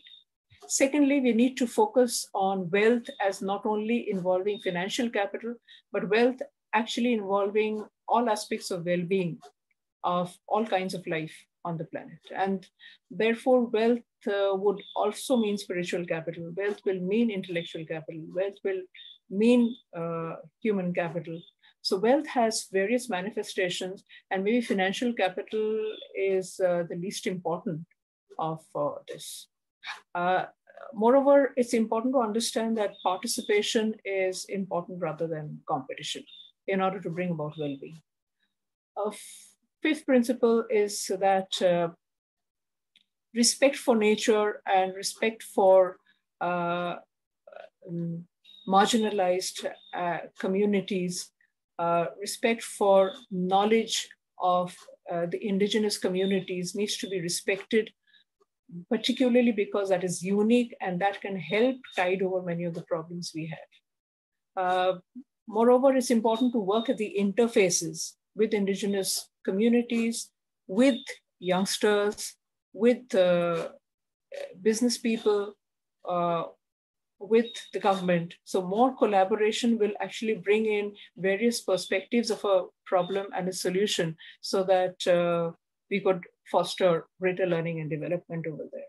So another principle that we need to focus on is moving out of wasteful flows towards circulatory flows, whether it is money or resources or information. And finally, we need to move out of myopic short-term thinking in terms of profit maximization to creating long-term balance in terms of many parameters, whereas small and large need to coexist together. Efficiency and resilience need to be worked out. Collaboration and competition need to coexist just as much as diversity and individuality need to be put on balance. Next, please.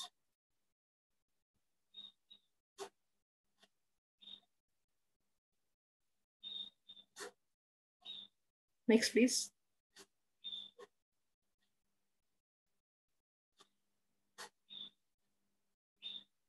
Okay, so the backdrop for reshaping business towards making it more responsible for regeneration is already provided in terms of the global goals template. And the focus definitely, why we need to think about education is that goal number 4, quality education, which addresses education at all levels, from the pre-primary level up until the higher education level, needs to be thought of in terms of improvements that will foster regeneration. So business education is not out. It is very much within the scheme of things of the Sustainable Development Goals. Next, please.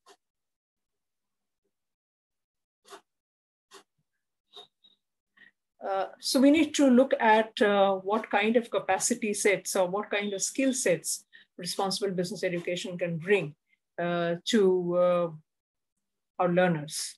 Like I said, nature detached needs to move into being nature smart. But just a word over here, I think many of us have heard of Howard Gardner, Professor Howard Gardner of Harvard University Department of Neuropsychology, who has put naturalist intelligence as the 8th intelligence and says that our educational systems are hopeless in being able to create naturalist intelligence, of being able to understand nature in all its diversity and have an intuitive feel for the beauty and the preservation of nature. So this is something that business education has to work towards. And then again, reflection, as I said, with analysis, reflection is important as much as appreciative inquiry, which means trying to get the best out of people, get the best out of one's own self, but also to get the best out of the people that business leaders work with. And then, of course, the many other things that I've already touched upon as part of my paper. But more importantly is that when business education handles projects or dissertations during its coursework, it would be great if real-world problem solving is part of the contextual basis of business education, so that youngsters can readily relate to the problems that they're facing, and then they can use their skills to apply them to these problems and have a sense of fulfillment when they are able to be a part of the problem solution to the challenges that they're facing. So along with digital fluency and along with analytical skills, these are many of the other skills that also need to be harnessed and to be inculcated in both educators and learners. Next, please.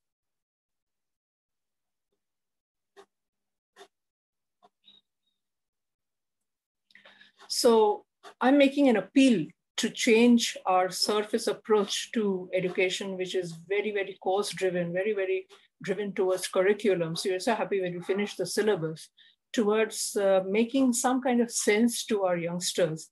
The deep approach is to understand ideas, to internalize ideas, and to create some kind of sense to whoever is involved or engaged in learning.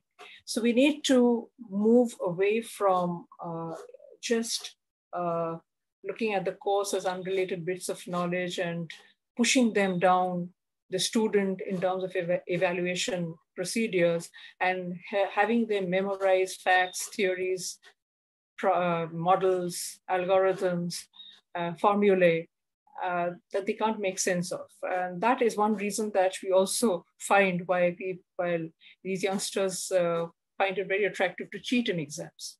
Okay, so we need to move out of this and focus more on evaluating critical reflection capacities in the youngster, which means that this could also raise questions, some of which we find silly in the class when somebody asks a question about one's own experiences. So there are many changes that we will need to make. And the foremost change is of course, thinking in terms of why we are into pedagogy. And like I said, from transmitting to transforming should be our major purpose.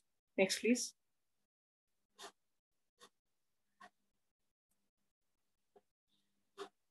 Okay, I'm nearing the end of my presentation. And so I would just like to give a word of optimism over here. While the 17 goals are before us and business education can actually be linked with all of these 17 goals, whether you're looking at reduction of hunger or no poverty or reduction of inequalities, women empowerment, climate change, sustainable consumption, just to name a few, as empowerment of indigenous people. Actually, business education could work with each one of these goals, but then business education needs to be more issue-based. Issue-based, I mean, we need to move out of the functional silos of HR and human resource and IT and marketing and finance and accounting and move more towards maybe goal-oriented education. So could management education shape up in terms of these 17 goals? And then maybe whether we're looking in terms of theories, or whether we're looking in terms of case writing, or whether we're looking in terms of projects, if they could be geared towards these goals, then the students will feel empowered to be part, however small, of real world problem solving. So the United Nations has actually come up with the principles for responsible management education way back in 2007. And in 2017, they revised these to work in tandem with the Sustainable Development Goals. And so we have the PRME that forges the SDGs, that is Sustainable Development Goals. And next slide, please.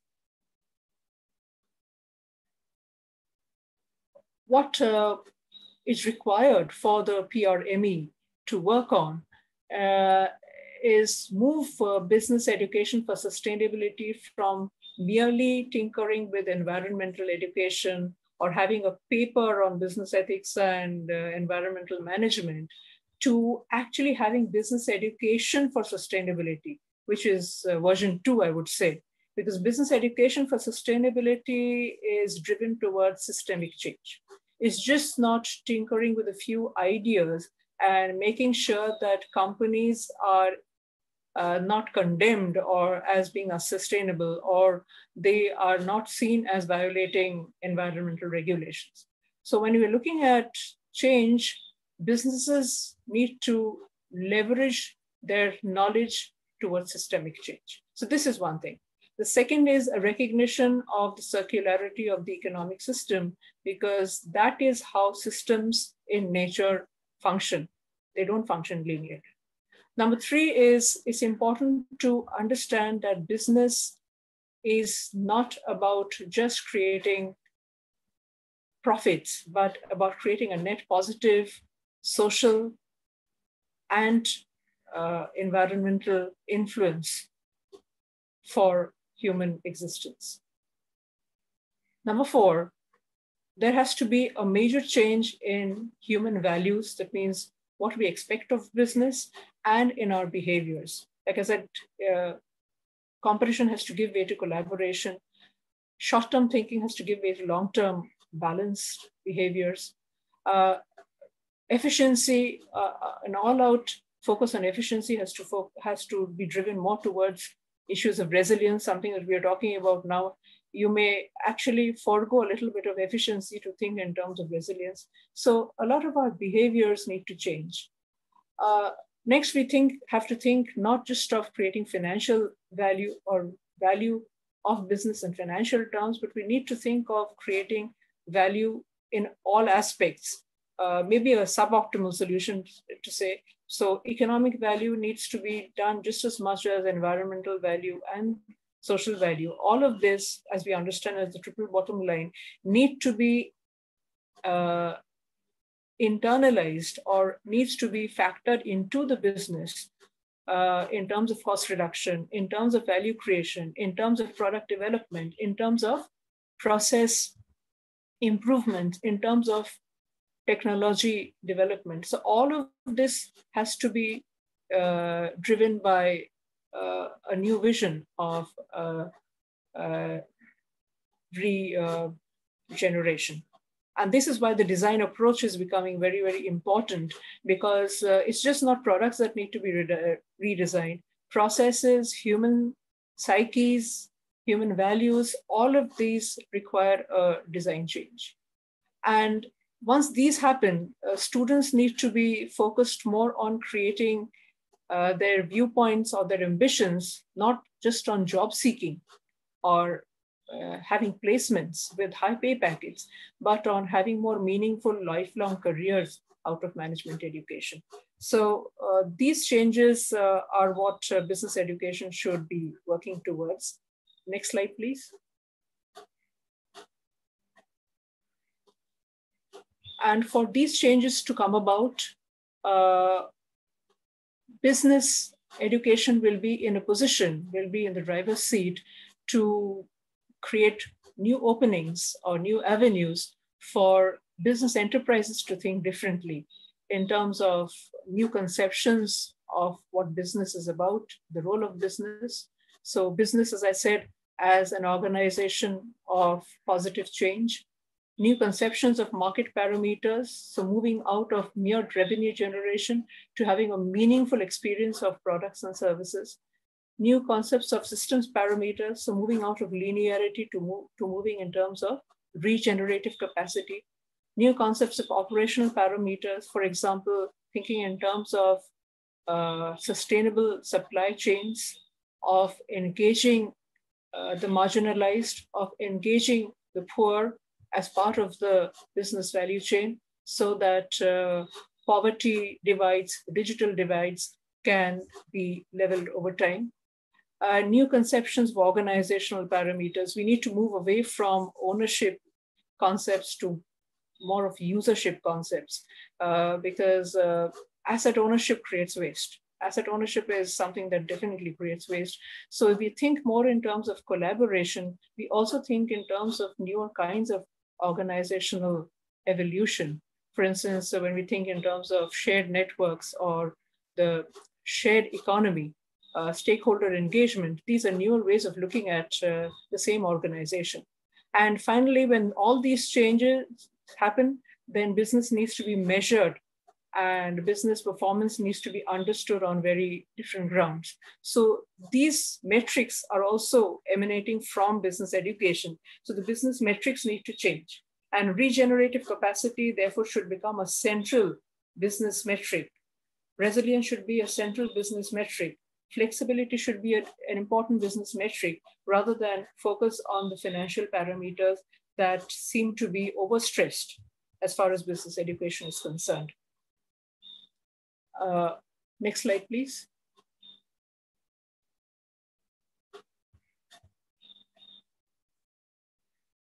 Next slide, please.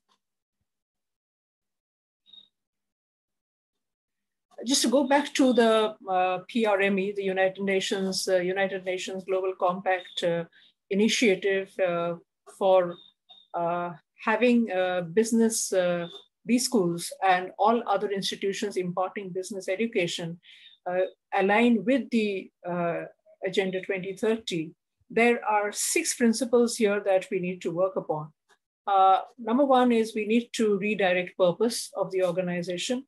And instead of thinking in terms of creating employability and placements, we need to think more in terms of creating sustainable, responsible sustainability champions. How many of us would think that one sustainability champion among the students would actually justify the teaching of a business course? So this is a major change that we need to bring about. Values, I've already mentioned it, that institutions' values need to be focused on the SDGs because it serves as a comprehensive template for how to handle the kind of complexity that we're facing right now.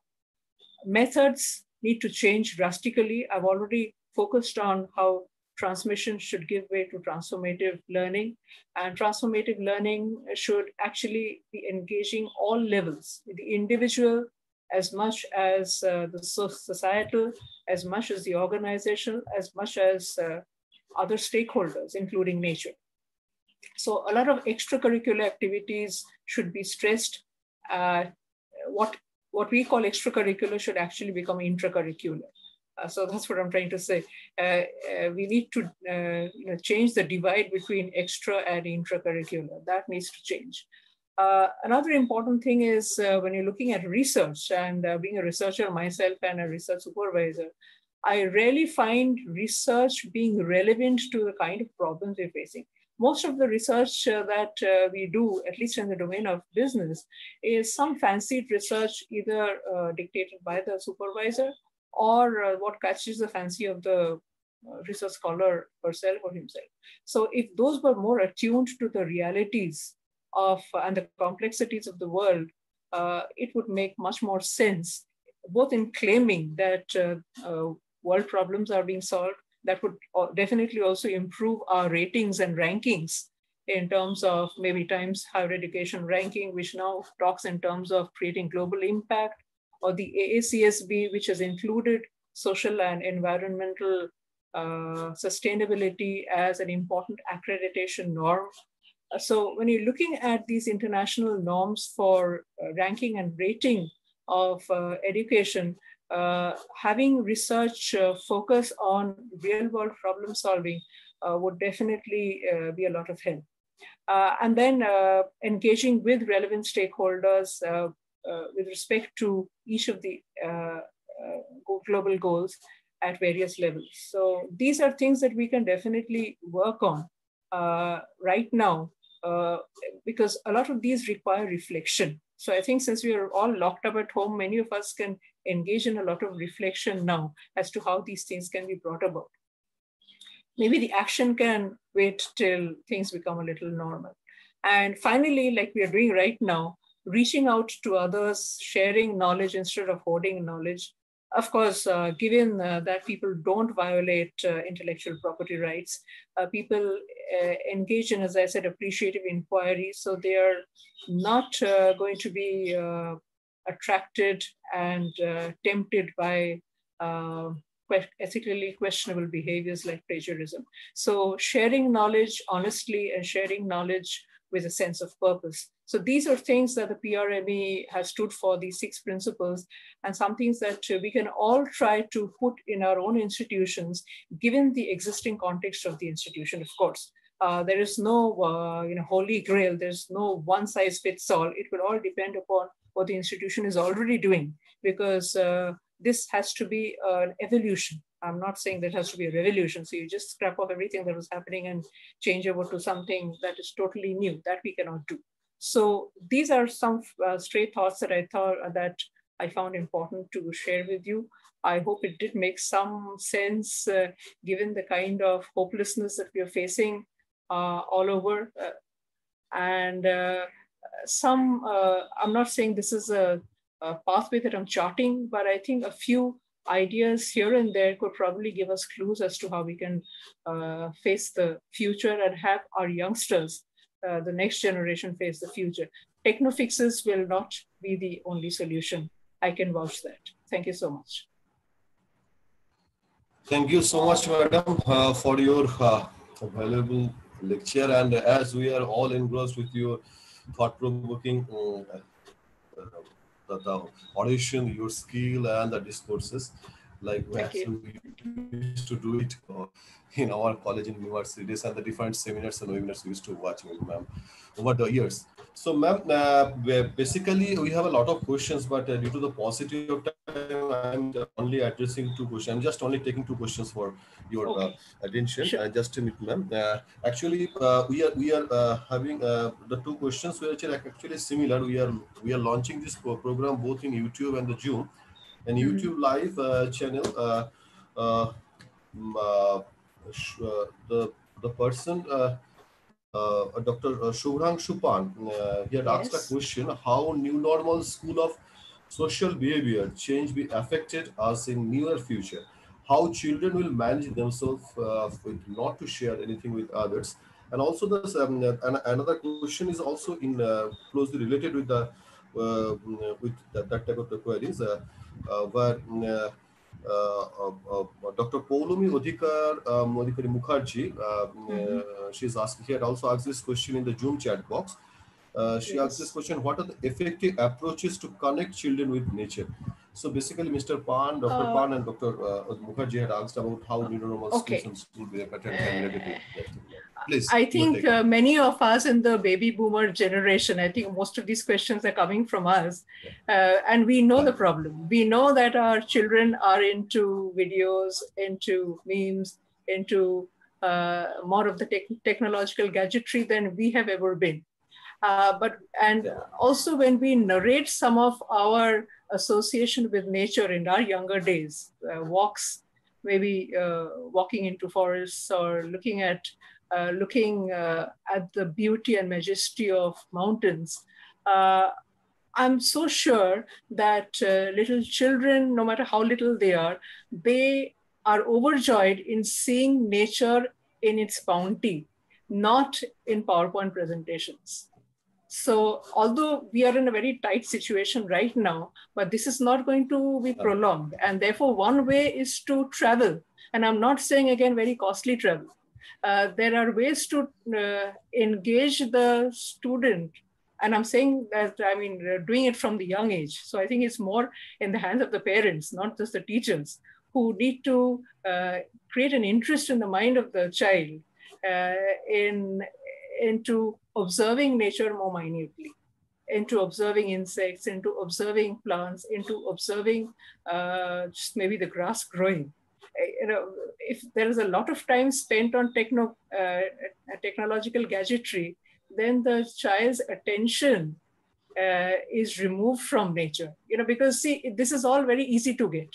Touchscreen uh, and gadgetry is all there at home. So when they're engaged in viewing a movie on Netflix or engaged in many of these other things, they would not want to spend time engaging with nature. So it's up to us to have them re-engage with nature. But once you do that, they're very interested. I'm sure that all of us will say when we take our children on vacation to any place, whatever the place be, whether it's the mountains or the seas or the forests or to any place of architectural or archaeological beauty, they are wonderstruck. But again, here I would say it's important for them to experience it rather than be obsessed with taking photographs. It's okay taking a few photographs, but if they focus on the photographs too much, then they forget, that intimacy, that experience that they can take with them for a lifelong treasure is something they will miss out. So I think this needs to be nurtured more and a balance. I'm not saying to put that off. Techno-gadgetry is here to stay, but I think a balance needs to be created. And many other problems like obesity and feeding on junk foods, because all this happens when you become a couch potato and sit in the comfort of your drawing room and just focus on the screen. So I think a lot of this could be handled. And if this is handled at home and this is the demand of parents, I think parents are important stakeholders in the education system. So if we demand certain things as parents, then even the education system will find it easier to respond to those changes. Just like technology is ruling because that is a demand that is coming. See, the pure bioscience subjects are giving way to biotechnology because or genome projects or to genetic engineering, because that's the priorities that parents are setting. So, I think this is a major problem. In the prioritization of the priorities needs to be done, and over there, balancing is important. Balancing is very important. But children are receptive. Yes, children are receptive. I have to say, children are receptive. They're like a clean slate. Whatever you give them, they will take. Like we took from our parents, so they will take. They will take from their teachers and parents because they respect them. In fact, this whole idea of respect needs to be rethought. How to respect. When I'm talking about human behavior, the whole issue of how to respect is also important. And therefore, self-respect is a starting point. If you don't respect yourself, there's little chance that you can respect anything else. Parents, teachers, nature, talking about all of this is a far cry first to develop the sense of value. That's why I talk about appreciative inquiry. If sense of appreciation needs to be all around instead of criticism and, criticism and mudslinging, baseless criticism, and all sorts of things that go to demean the value of human existence. As it is, children are stressed. I think this can be in their support. And nature, like my earlier speaker was saying, nature doesn't charge you for oxygen, but the human systems charge you for oxygen. So when they are they are in tune with nature, when they visit nature, they will understand how much nature gives at no cost. So they will have a new idea of cost. They will have a new idea of value. Their eyes will open to these things. So I think it's just not a concept of environmental service or ecosystem services. They will really feel it. The feeling part is very important. Definitely. Thank you so much, ma'am. Thank you, sir, for providing us the guidance and the point that you mentioned is our duty. What do we write in this? Yeah, definitely. Did I answer both these questions? I got it midway between the two.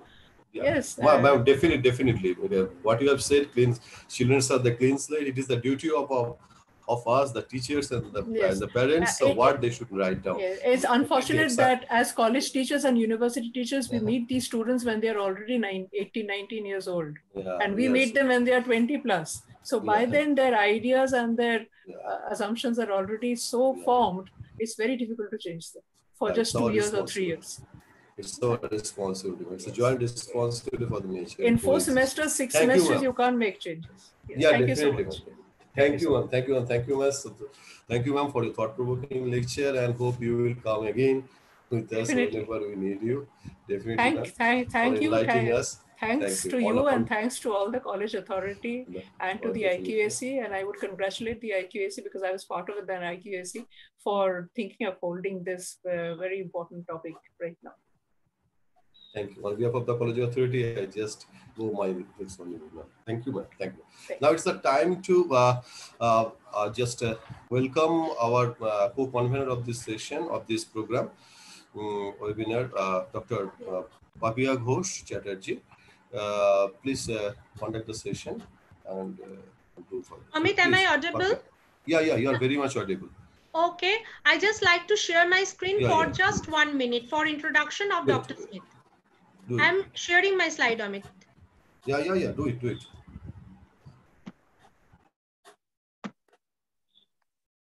Is it visible? It is very much visible. Yeah. Okay. Just make it the slide. It's okay. Slideshow mode. Yeah. Fine. Yeah. Okay. Good afternoon, everybody. First, I would like to say sorry to Dr. Smith for such a prolonged delay. Extremely sorry, ma'am. This was due to technical error. You can understand. Now, I am really privileged as well as charmed to introduce you, ma'am. So you can see over here that Dr. Barbara Smith, she is the Associate Professor, Center for Agroecology, Water and Resilience, Coventry University, UK. Besides that, she is also the chair of the Agricultural Ecology Special Interest Group of the British Ecological Society. She is also the Associate Director of the Center for Pollination Studies at the University of Calcutta since 2012. Dr. Smith is very much associated with application-based research. He works actually as a consultant ecologist on habitat restoration projects, specializing in aggregate sites, carrying out primary botanical research, and working in partnership with industry, local communities, local authorities, and NGOs of her research interest. She has collaboration with the industry and academic partners in the UK and academic partners across Europe.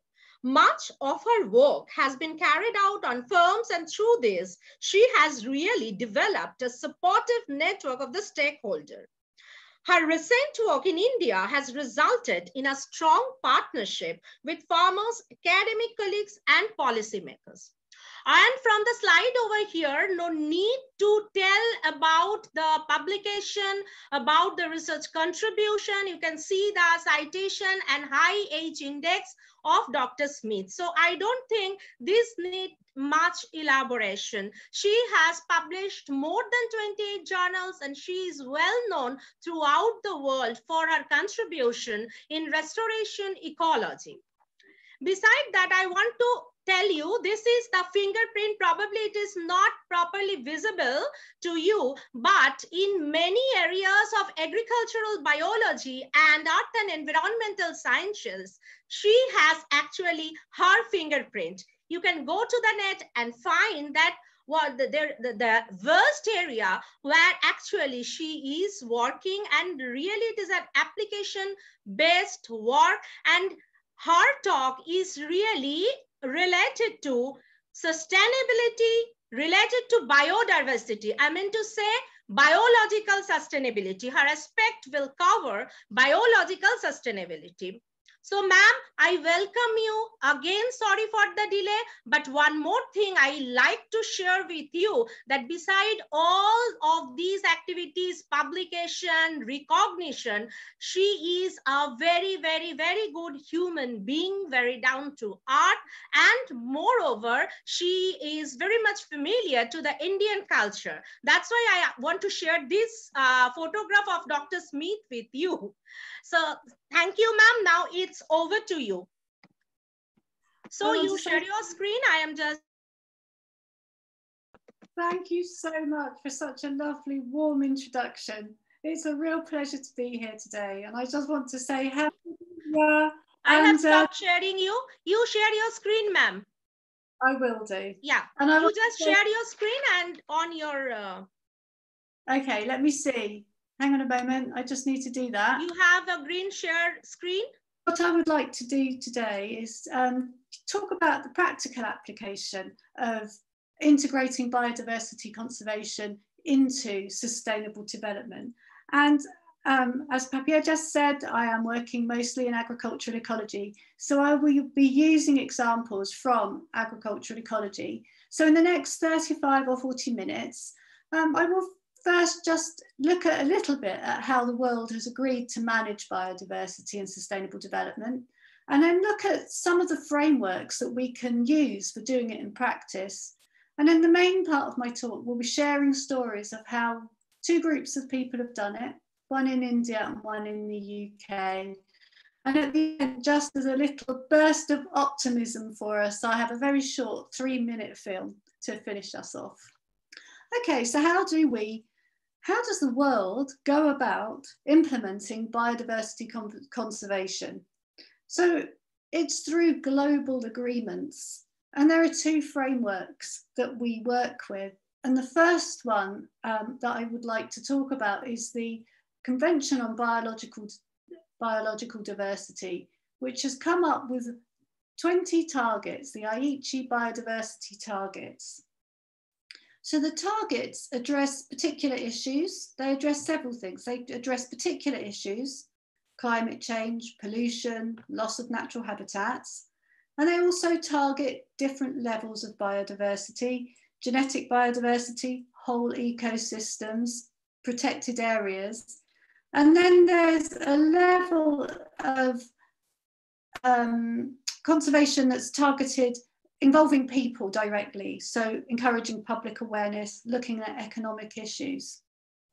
So the Convention on Biological Diversity, although it is concerned mostly with natural ecosystems, it also recognises that this is about people. It's about our need for food security, medicines, fresh air, water, shelter, and a clean and healthy environment in which to live. 168 states have signed up to the Aichi targets. And in addition to this, we have, as the previous speakers have so clearly outlined, we have the Sustainable Development Goals. And the Sustainable Development Goals are very high level goals.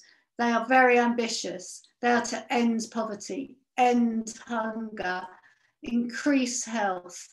They're all high level and very, as I say, very ambitious. The one that we are mostly concerned with is Goal 15, which is life on land, and also Goal 14, which is life in water. I've pulled out Goal 15 here, and I just want to share with you that Goal 15 says we must protect, restore, and promote sustainable use of terrestrial ecosystems, sustainably manage forests, combat desertification, and halt and reverse land degradation and biodiversity loss. It is a high level, ambitious goal. And in addition to this, the Sustainable Development Goals instruct us that we should leave no one behind.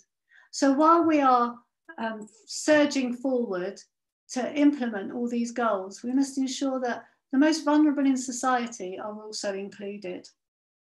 So we have these two frameworks that we use, but they do overlap and they do not contradict each other. And I realise that this is a lot of information to take in. But if, for example, we just take the Sustainable Development Goal #1, which is to end poverty in all its forms everywhere, it does overlap with the Aichi targets. So the Aichi target for biodiversity being integrated into national and local decision making is also important to ending poverty. Managing marine resources and sustainable agriculture, and managing ecosystem services. These map onto each other so that when we are looking at our global targets, we can use these two frameworks to guide us, and that helps us in our practice. It's also important to recognise that biodiversity is very important to human health. And this human biodiversity, I mean, many people would say that biodiversity actually underpins human health, as this rather nice European Union diagram shows us. Biodiversity supports human health in two ways, either directly because we get ecosystem services and healthy land for us to live in.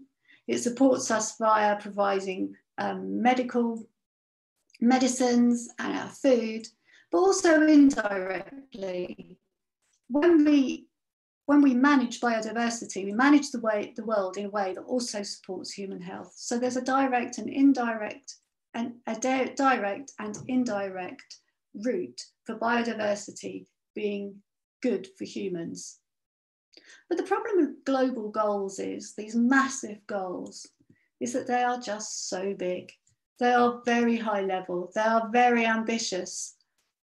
What does this mean for individuals on the ground? Here is a beekeeper. He is showing us a really nice traditional way of keeping bees in clay pots.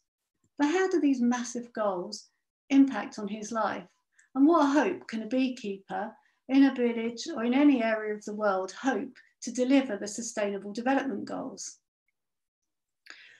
We need to narrow down. Although it's important to be holistic in our approach, we can't do everything at once. So I suggest, maybe just because it's my area of interest, that we could begin with agriculture. Why agriculture? Because the global food system is the single largest driver of biodiversity loss worldwide. It's amazing when we think that agriculture, apart from the land that is total ice or desert, agriculture occupies 40%, roughly 40% of that land. And it's directly responsible for 80% of tropical forest clearance, and of near threatened species, 62% of losses are due to the expansion and intensification of agriculture. If we can have a positive impact through agriculture and through the global food system, then we may have some hope of starting to reverse some of the biodiversity losses. But it's not simple, because as the previous speakers have outlined, the world is not a reduced place. It is a complex system, and the global food system is no exception to that. The global food system is not just about how we manage a few fields or how we manage our cattle. It has got governance in there. It has culture. It has tradition. It has economy. David Walton-Toes in 2004 said that given the messy nature of the dilemmas and the contradictions that face us, there can be no single recipe and no definitive set of tools. And this is true. So we have to choose something that we can work with. So I'd like to present two frameworks that I think can be useful. And the first one is one that I think is rather overlooked. Again, it comes from the Convention on Biological Diversity, and it's called the ecosystem approach. We do talk about ecosystems a lot, but these 12 principles are very useful. So it highlights the fact that ecosystems must be managed within the limits of their functioning, that when we manage one part of the system, another part of the system is affected, and that we have to look at the varying temporal scales and time lag effects that characterize ecosystem processes in order to determine how we might measure them.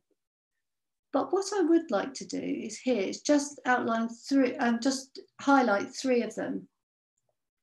The first one, the objectives of management of land and water and living resources are a matter of societal choices.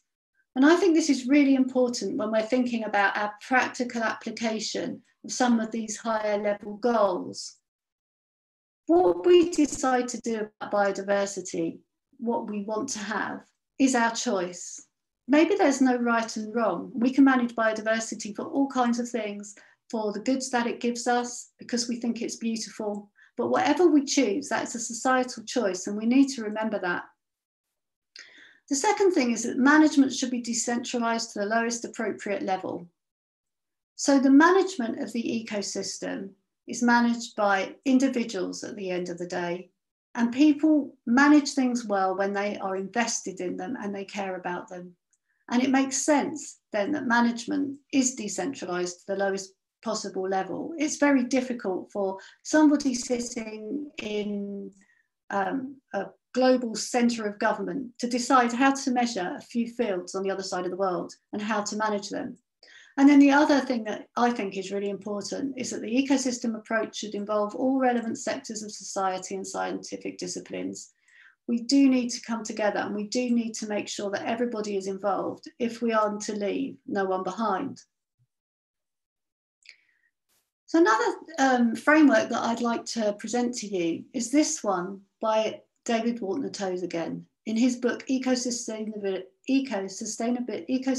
Sustainability and Health, A Practical Approach. Now, he was a very interesting man. He's an epidemiologist and he works in medicine. And he said that the world, managing an ecosystem, managing our natural systems, is akin to how we manage health in a human being. We begin when somebody comes and presents us with symptoms. So when we think about our ecosystem, we could say, what are the symptoms? And the next thing one does is one talks to the patient and says, well, what is your story so far? And then they give some kind of description of their symptoms. And the doctor then analyzes that. And we can do the same with our ecosystem. We can say, well, what is the underlying problem? Somebody might have come with a headache, but the headache is only the symptom. What is that underlying problem? And whose problem is it? And who is involved in that problem? And what are the central issues? And in the same way, we can do this with our ecosystem. So if our problem is that there is polluted water, we can say, well, what is causing that problem? This is a way of reducing down our problems so that we can understand them holistically, but still get a handle on them, because we need to be able to get a handle on the problem before we can deal with it. And then we go into what I would think of as the sort of scientific part of this process, We ask what the nature of the system is, what the problem is. We look at how the whole system works, and we look at the links, and we look at how those factors relate. So this is when we go out and we might measure what biodiversity is out in the environment. We look at how one part of the system affects another part of the system, and we should include social science parts of that as well, because our systems are holistic. Once we understand the system, we know what the problem is. We then have to work towards solutions. And this is when the scientists come back into the community and say, okay, what are the potential solutions? What are the trade-offs? If we alter this part of the ecosystem, what effect will that have on the local economy? Will people really engage in this solution? And then we test the solutions, we test them in practice, and then we monitor the outcome. And then we go back to the problem. Okay, have we solved our problem? And I like this system because I think it gives us a very nice roadmap for tackling what can be a very complex environment. So what I'd like to say, what I'd like to do now is, in this world of messy dilemmas that David Wharton-Toews talks about, what examples do we have of showing how we can integrate biodiversity conservation into sustainable development? And I have two examples, two case studies here to present to you. So the first case study is that of pollinator decline in India. So in 2011, Parthiv Basu published a paper in which he noted a decline in pollinator-dependent vegetable crop productivity in India indicates pollinator limitation. So there was our symptom. Our symptom was a decline in vegetable crop productivity. So then the next thing to do was to go out and look at the system and have an examination and say, well, you know, what is the situation? What is the story so far? And what we found was that in certain instances, farmers were having to hand pollinate their crops because they didn't have enough pollinators in order to produce their crops. The other thing we did was we went and looked at landscapes. And you can see here that there are two landscapes. One is quite complex and one is simple. And this is showing how agricultural intensification affects landscapes. They move from a situation where there's a lot of natural habitat and a little agricultural land, and the agricultural land here is in yellow, to a situation where there is a lot of agricultural land, very little natural vegetation, and some urban areas. And the other thing we noted was that there was a lot of pesticides being sprayed in the natural environment. The other thing we learned was that we don't really know very much. In terms of pollination, certainly back then in 2011, there were big knowledge gaps. People were studying pollinators and pollination, but we had a big gap in our understanding of which pollinators pollinated which crops. Indeed, we have quite a large gap and still have quite a large gap in actually identifying a lot of pollinators. And we certainly don't know how they interact in all the different systems. So we have a large number of questions which need to be addressed and which needed to be addressed. So we instigated a project that was about enhancing the relationship between people and pollinators. And given our examination of the system, we created two goals for this project at the national level. So at the global level, our goal was to meet the Convention on Biological Diversity, which is the goal for all biological conservation projects. But at the national level, we realised that we needed to understand pollination systems. And we focused on Eastern India because, again, at some point you have to restrict yourself so that you can get to grip with the system. And the second national goal was to facilitate conservation improvement of native pollination services to benefit subsistence farming communities. And at the bottom, I've put down some of the international goals that this project works towards meeting. So although it's a biological conservation project, it's still meeting goals of reducing hunger, of decent work, of sustainable production. And it's to demonstrate really how biodiversity really can be at the heart of a lot of sustainable development. And the next thing we did was we went and we looked at who was going to be involved in this project. Who were the stakeholders? So the stakeholders were clearly the farmers and the local communities who live in these environments and who control that environment, but also the scientists who can understand the system and work with local people to discover more about it. And then, of course, national government and local governments, the panchayat and the tribal councils, who are so influential in how local systems are managed. And then policymakers who can support farmers and support scientists in implementing change. We then determined 4 local goals. So the local goals were to work with local communities to gather data. So that information that was missing, we thought it was really important to work with local people in order to discover more about pollinators in farming environments. And then the next goal was to improve local awareness of pollinators and their role in crop production. People are busy. They are working in their general lives. It is not surprising if people aren't thinking about bees. So this project was partly just to raise the issue around the detrimental effect of farming practice on pollinators. And then we were to work with farmers to help them make their farms pollinator friendly, and then to increase pollinator diversity and abundance.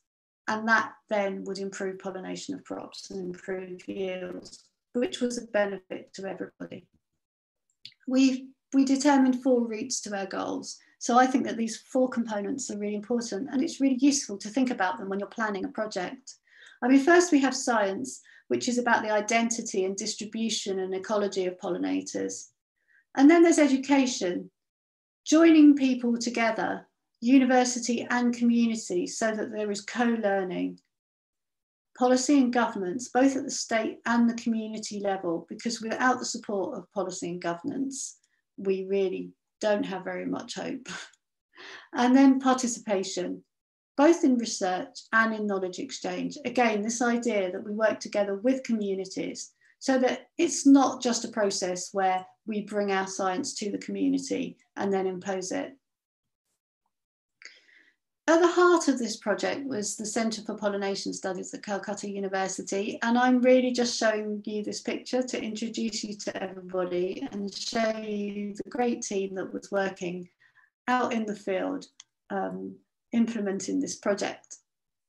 So what did we do? So our first aim was to look at the identity and distribution of the pollinators. We worked in Tripura and Odisha, 2 sites, and we started off by setting up some long-term monitoring at 15 sites in each of those areas, because we really did know very little about even what bees lived where. In order to do some of the analytical work, we're very lucky to have a visitor, Stuart Roberts, who's a pollinator expert, and he came and helped us set up a laboratory with good lab craft. He is an excellent taxonomist, and this was an area in which we wanted to learn more. And so he came, and together we set up a laboratory, and now we have a wide collection of pollinators that are available for anyone to come and study. So we maintain collections and carry out academic research. And the science that we did in those 2 regions was participatory science. So the farmers were involved right from the beginning. They set up the pan traps, our sampling procedure, and they collected insects and they gave them to local field assistants. And then the field assistants processed the samples and sent them to the university, and at the university they were analysed. So there was a knowledge cascade. At the university, we set up an academic research, a research unit. In the field, there were field stations with local field advisors, and the local field advisors were recruited from the local villages and they were trained. It was really important that the advisors were embedded in the local communities so that the knowledge was equitably distributed.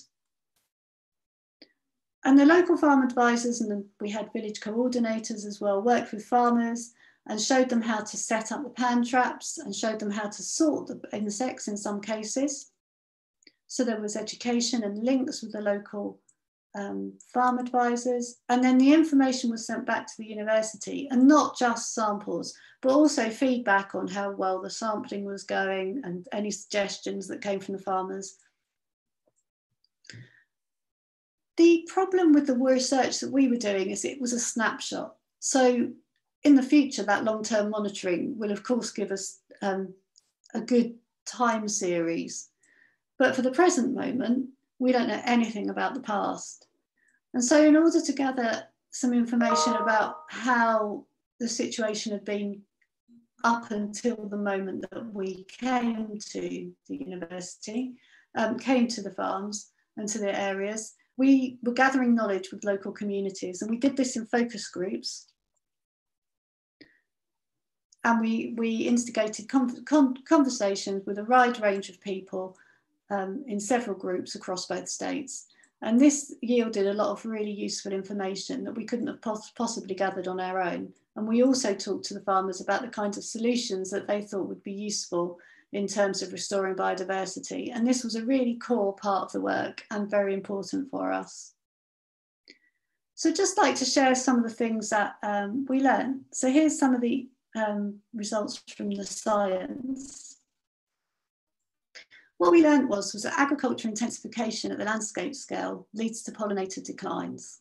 And that if we want to restore pollinators, we have to improve the way that we farm. We also found out that adequate pollination of crops relies on having natural vegetation in the area. And we've managed to hone in on a couple of crops. So for example, brinjal, we need 27% of the local area to have natural vegetation, but for mustard, only 18% is necessary. And this kind of information is going to be very important in the future for future management planning. We found that sowing wildflowers will help attract pollinating insects to crops.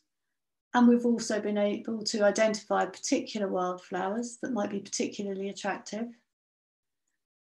There's been quite a lot of work done on pesticides, and part of the work found that pesticides put bees under stress. Now that stress is sublethal, it may not kill the bees, but it may affect their foraging and productivity. So over time, the pesticides could have a hidden effect that we can't see right at the moment. And then we found that there was an important role for Indigenous knowledge in understanding local pollinator management. Another part of the information that we found is really important for us was we found out which bees visit which crops. So these two diagrams here are network diagrams, and on the bottom they have plant species, and on the top they have bee species. And these are visitation networks. So what we did was we observed which bees visited which crops. And these networks show you which crops are the most visited, which bees visit them, and which bees are the most important in terms of their visitation and potential pollination. And this information has been invaluable for us. And we also found some species, new species and rare species. In particular, here is a nice new species new to science that was discovered during the project. From the work that we did with the local communities, we found information. So this information,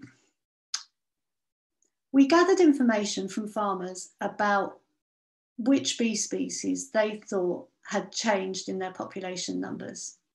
Now we understand that probably the farmers weren't focusing on those bees before we talked to them. They probably weren't spending a lot of their life wondering what had happened to the blue-banded bee.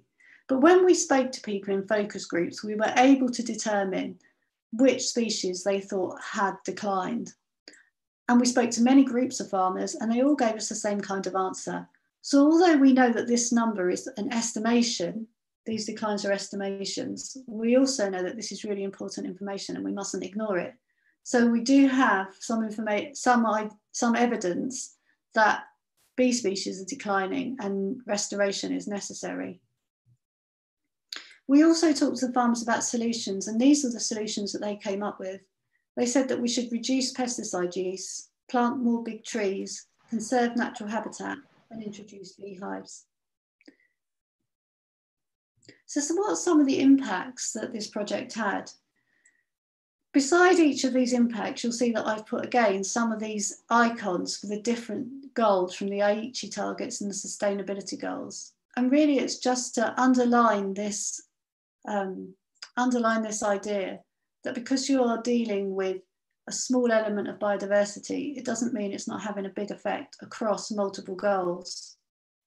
In Tripura, we found that the farmers were in touch with field assistants to ask for information about pollinators and for ideas about how to implement sustainable agriculture. So there was a real interest generated and people were very keen to actually do something practical. Farmers in both Odisha and Tripura have been using mustard and other flowers as a reservoir crop for pollinating insects and trap crops for pests. So some of the ideas that were generated during the project are being implemented independently now within the communities. And farmers in Odisha reported that since they adopted their new farming practices, they'd seen a 10% increase in yield. So this has a wide-ranging impacts on both hunger, on economy, as well as on biodiversity.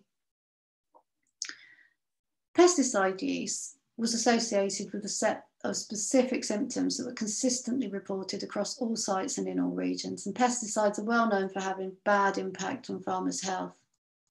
And so the farmers reported feeling healthier after they reduced their pesticide use.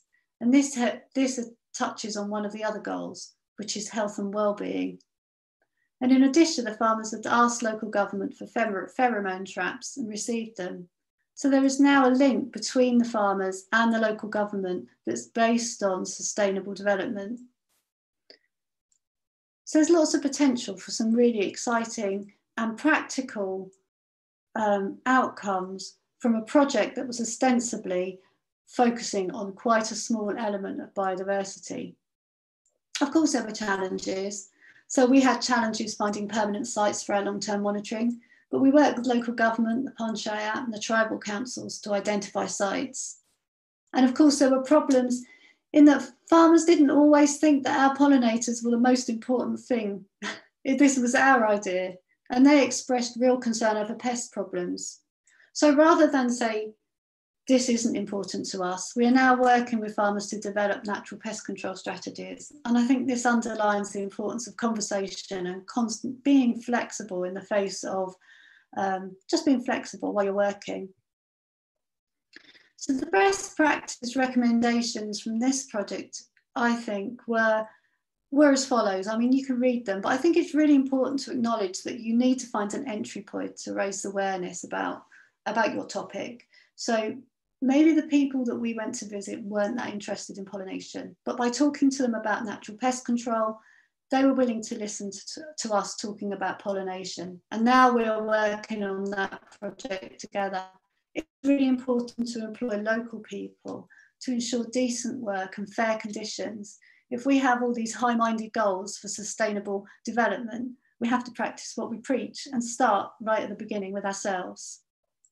It was important to invest in local community representatives because, some far-off person just isn't important to our community, any community. We listen to the people that we know and we respect. So working with the local leaders was also really important. And the other thing was, it was really important that the university researchers went out into the field. It made it real for the university researchers, but it also put a human face on the research. So it was working with people and spending time together that was really important. And we didn't pay beneficiaries and local NGOs. And I think this was a real strength in the end. And in the end, it enhanced the credibility of the project. Bringing in payment introduces all sorts of power inequalities that you cannot control and may not even be aware of. And so, if possible, it's better to avoid it. And what I'd like to just underline is, the goal might be biodiversity, but the best practice is about people, and that this best practice also promotes other aspects of sustainable development. Okay, so now I'd like to move to the UK. So we've got the same problems, but in a slightly different way. It's a very different environment in the UK in terms of land ownership and farming. It's very intensive. There's large monocultures, big areas of land owned by single people, and there's very few people in the landscape working in agriculture. So a man who owns 2,000 hectares might only have 6 people working for him, and he will do all that work with machinery and with maybe some contractors. So it's a very different situation, but it's a very similar problem. The symptom in the UK is farmland biodiversity decline. So I'm showing you here 2 graphs, and the one on the left is about birds. So there's a lot of monitoring going on in the UK. If it's moving, somebody is probably monitoring it. And it's very true for things in nature. So let's look at birds. The red line is decline in bird species over the last 40 years or so. The blue line shows you what's happened to the generalists, which, you know, they're going up and down. That's not where the decline is. The decline is in the specialists, and the green line shows you farmland birds. So farmland birds have greatly suffered over the last 40 or so years. And the same is true for butterflies. Again, butterflies have been monitored. You can see there's fluctuations in that graph because butterflies are very sensitive to annual variations in temperature and climate. But in general, as a rule, the trend is downward. And what's the problem? Well, the problem is that there's a lack of conservation at the landscape scale. Everybody focuses on their own farm and their own fields. And there's a huge lack of knowledge in the people's or in the farmers' hands. People don't know how to do it, even if they wanted to. And there's a lack of connection between farmers. The way that it's structured, these large farms with a few people focusing on this business model, trying to manage huge areas of land by themselves, mean that there is a lack of connection between the farmers in terms of how they work together, and then just in terms of isolation. And there's a lot of talk about the isolation of farmers in the UK, how bad that is for them socially and mentally as well. If we look at the system here, we can ask who owns it and who has power this problem. Well, the farmers own the land, and they own quite a lot of it. And because it's such big tracts of land, the wider community who live in that landscape are also impacted by the decision of just a few people. And the scientists, they're always part of the story because they can generate and share knowledge. And then the policymakers. So the policymakers here control legislation and subsidy, but they also have their obligation to the Convention on Biological Diversity and the SDGs. And in recent years, there's been, since the 1980s, there's been countryside stewardship schemes of one kind or another that have given subsidies to farmers to produce environmental goods and to manage their habitat. But these haven't reversed the declines in biodiversity. These are top-down measures that were imposed on farmers, and biodiversity in the landscape continues to fall. So one of the possible approaches is to look for collaborative solutions. This top-down approach clearly hasn't worked, and so a new solution needs to be found. And one solution was proposed by the Game and Wildlife Conservation Trust, which was to encourage farmers to cluster together to manage their land for wildlife. So groups of farmers team up and they set their own targets for biodiversity. They're of course advised by other people, but they set their own targets and they learn together and they share experiences with the idea of meeting the national biodiversity targets, for which they are then given subsidy. And what you can see on the map is it doesn't cover the UK by any means, but there are increasing numbers of these farmer clusters coming together to manage biodiversity. So here's the example, one example, and it just shows you how big these areas can be. So 43 farmers working together are managing 238 square kilometres of an area around a national nature reserve. So they are looking at site improvements, and these farmers chose to focus on three particular species: turtle doves, grey partridge and hedgehogs. And so together they get together and look at how they're going to manage the land. So they look at putting connectivity into the landscape. They look at, so they might, if they were going to put in an area of scrubby habitat, they might make sure that it went in the right place, irrespective of whose farm it is on, and they will work together with their farm plans. And this is becoming quite successful, this approach. And I think it's something that we could think about in other environments as well, and in other countries. One of the pleasures of these projects is people coming together to learn. And just to finish on an optimistic note, I'd like to share with you a 3-minute film that I hope it works.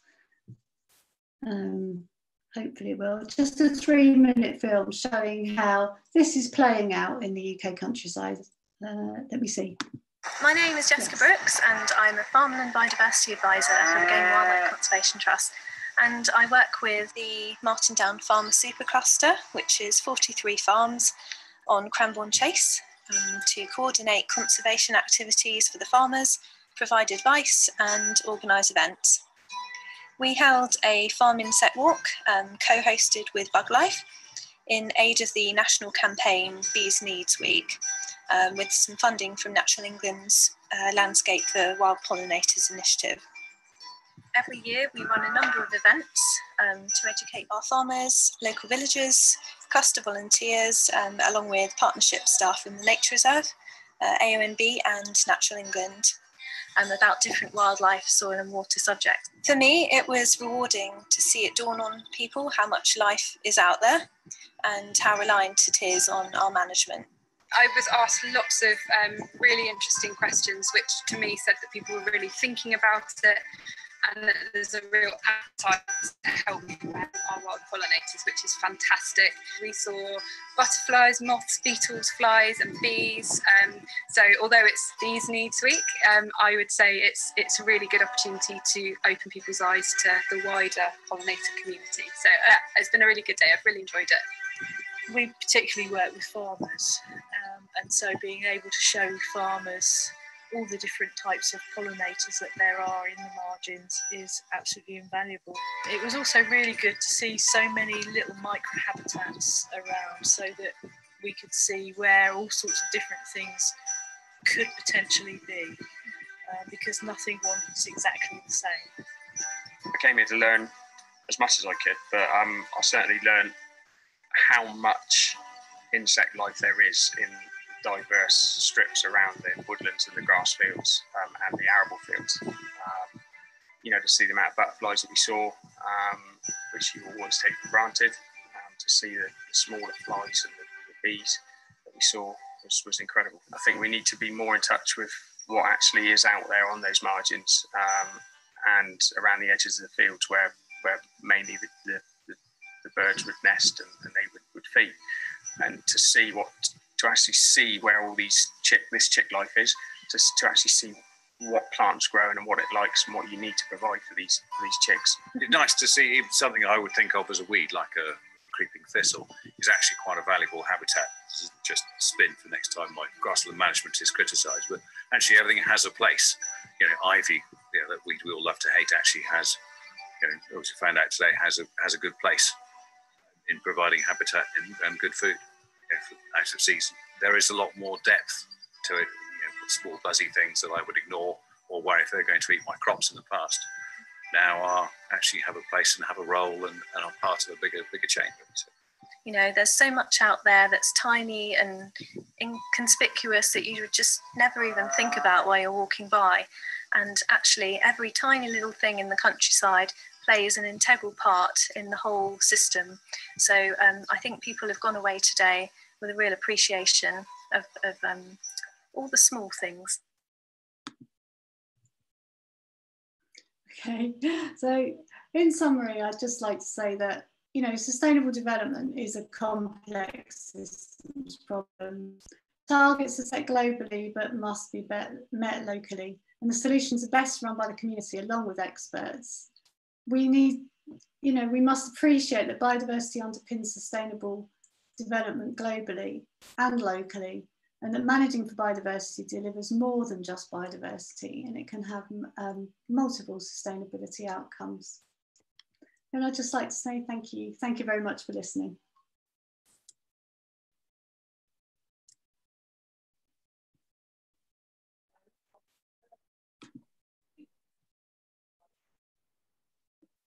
Hello. Thank you. Thank you, Dr. Smith. Thank you very much for your nice, simple, and really mind-blowing explanation. These things are really application-based things, and I'm really thankful to you. Just 2 or 3 questions which are very relevant to your topic. The first one is from Disha Roy, our student. That's why I am also entertaining the question. If we spray pesticides or insecticides before flowering of a plant, will that affect in the nectar composition and be toxic to the bees or other nectar foraging insects? Well, it depends what kind of pesticide it is and how long it lasts in the environment. So some pesticides will persist and still be there. You're saying before flowering. It really depends what kind of pesticide it is. I mean, if it's not a very long-lived pesticide, the answer is probably no. That doesn't mean it won't affect other insects, but it wouldn't affect the foraging bees. But if it's a long-lasting one, then it could have an effect if it's systemic. So that depends. Okay. One more question. May I go for one more question, ma'am? Yeah, sure.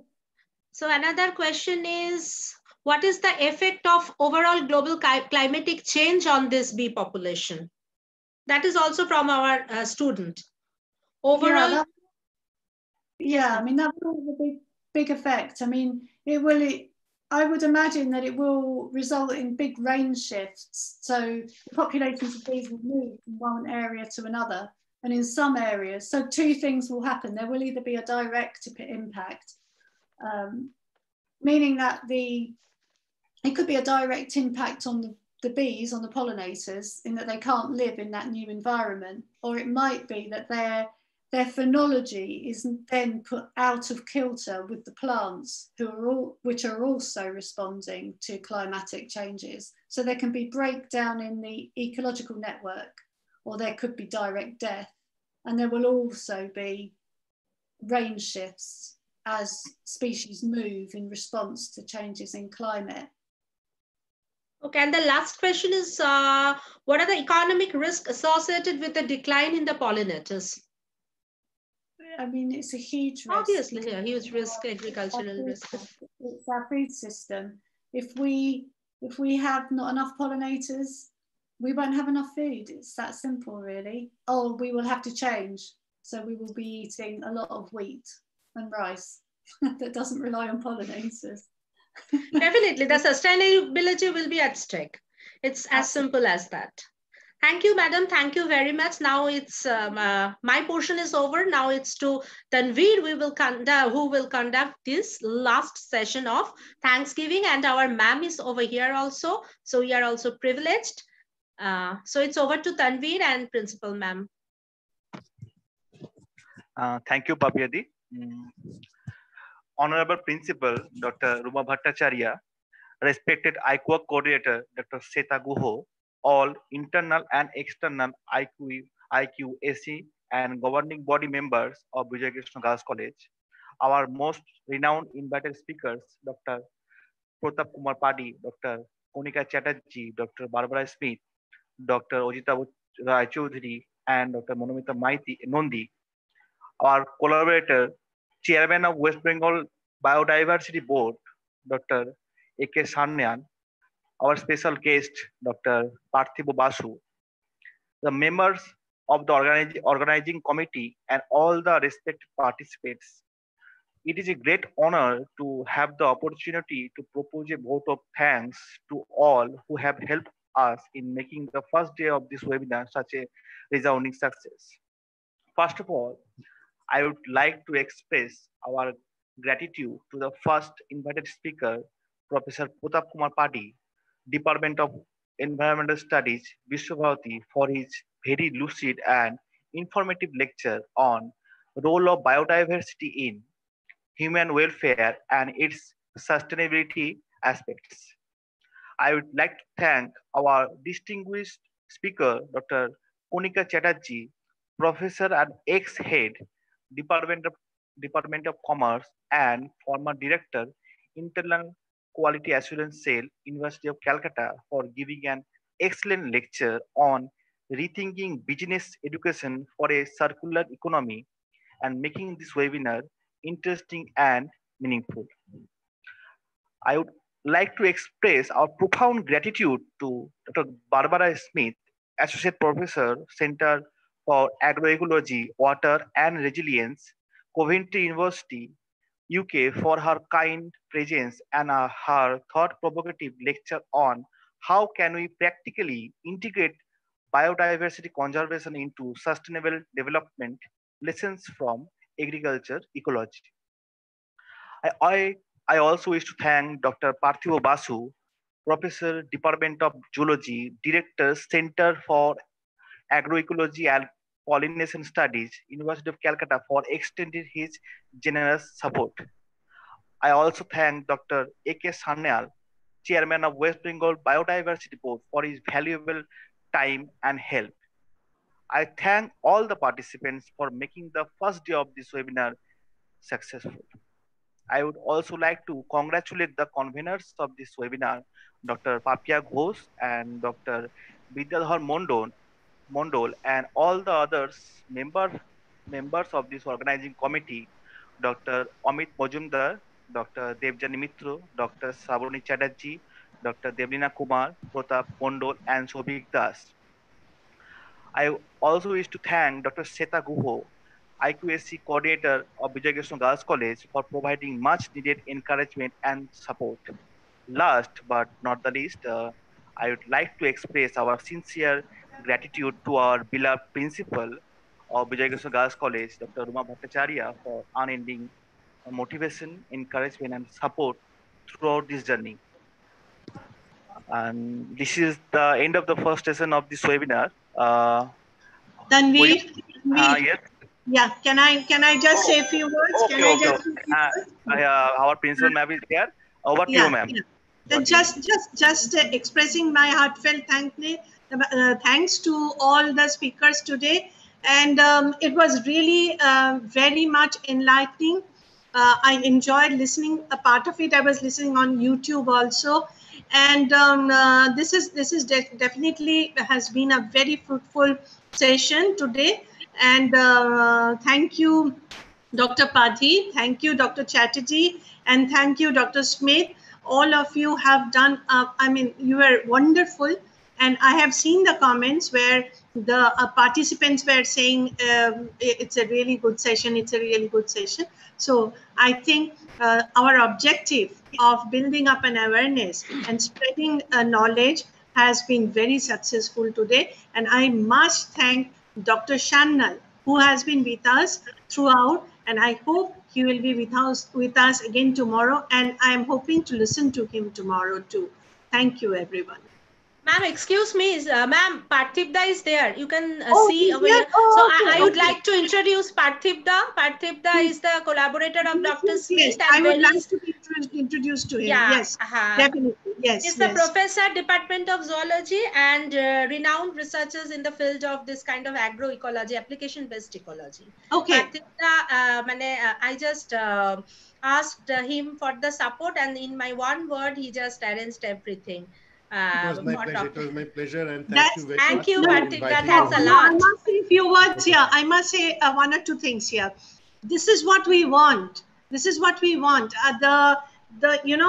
If we together work, the colleges and the university department, then I think we can achieve a lot. And you have really given us a big opportunity today to collaborate and to, do this webinar. And Papia has been telling me how you have helped us.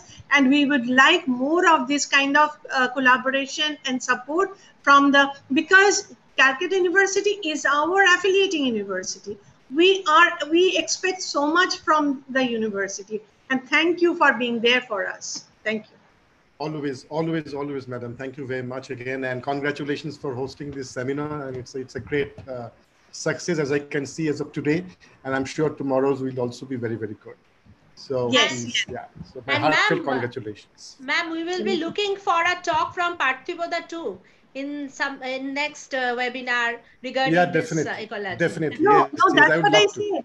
Papia, that's what I said. That we are looking forward to more collaborative activities between the university department at the university and the college departments. We have, I don't know whether Papia has informed you. I would like to inform everyone present here today that we have set up a mentor-mentee cell where we have 3 or 4 colleges, Papia, that we are collaborating and we are trying to help the students in this time of pandemic and lockdown. This is where we are trying to help, because the students are our most important focus. So we are forming this kind of cells, and we would be very grateful if the university also join their hands with us. We'll be very grateful.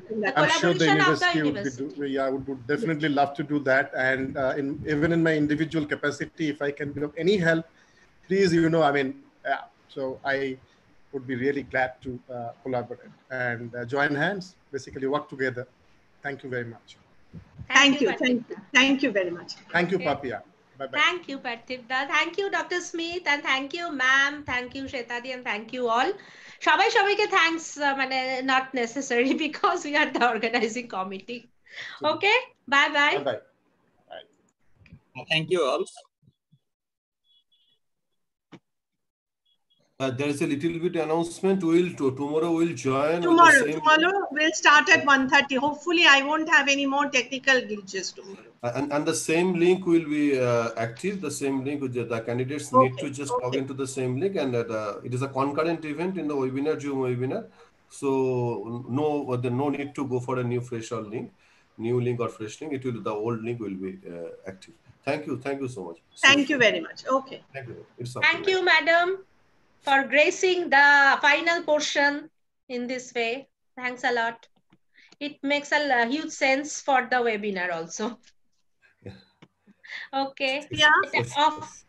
Papia, I was at something else, but I was looking at the YouTube and sometimes listening also. So it was wonderful actually. It was wonderful. Actually, Dr. Smith and Parthiboda works together in application-based manner. Application-based to mane khub easy ar bujhte bhalo lage. Yes. Please turn on your video, Papia di.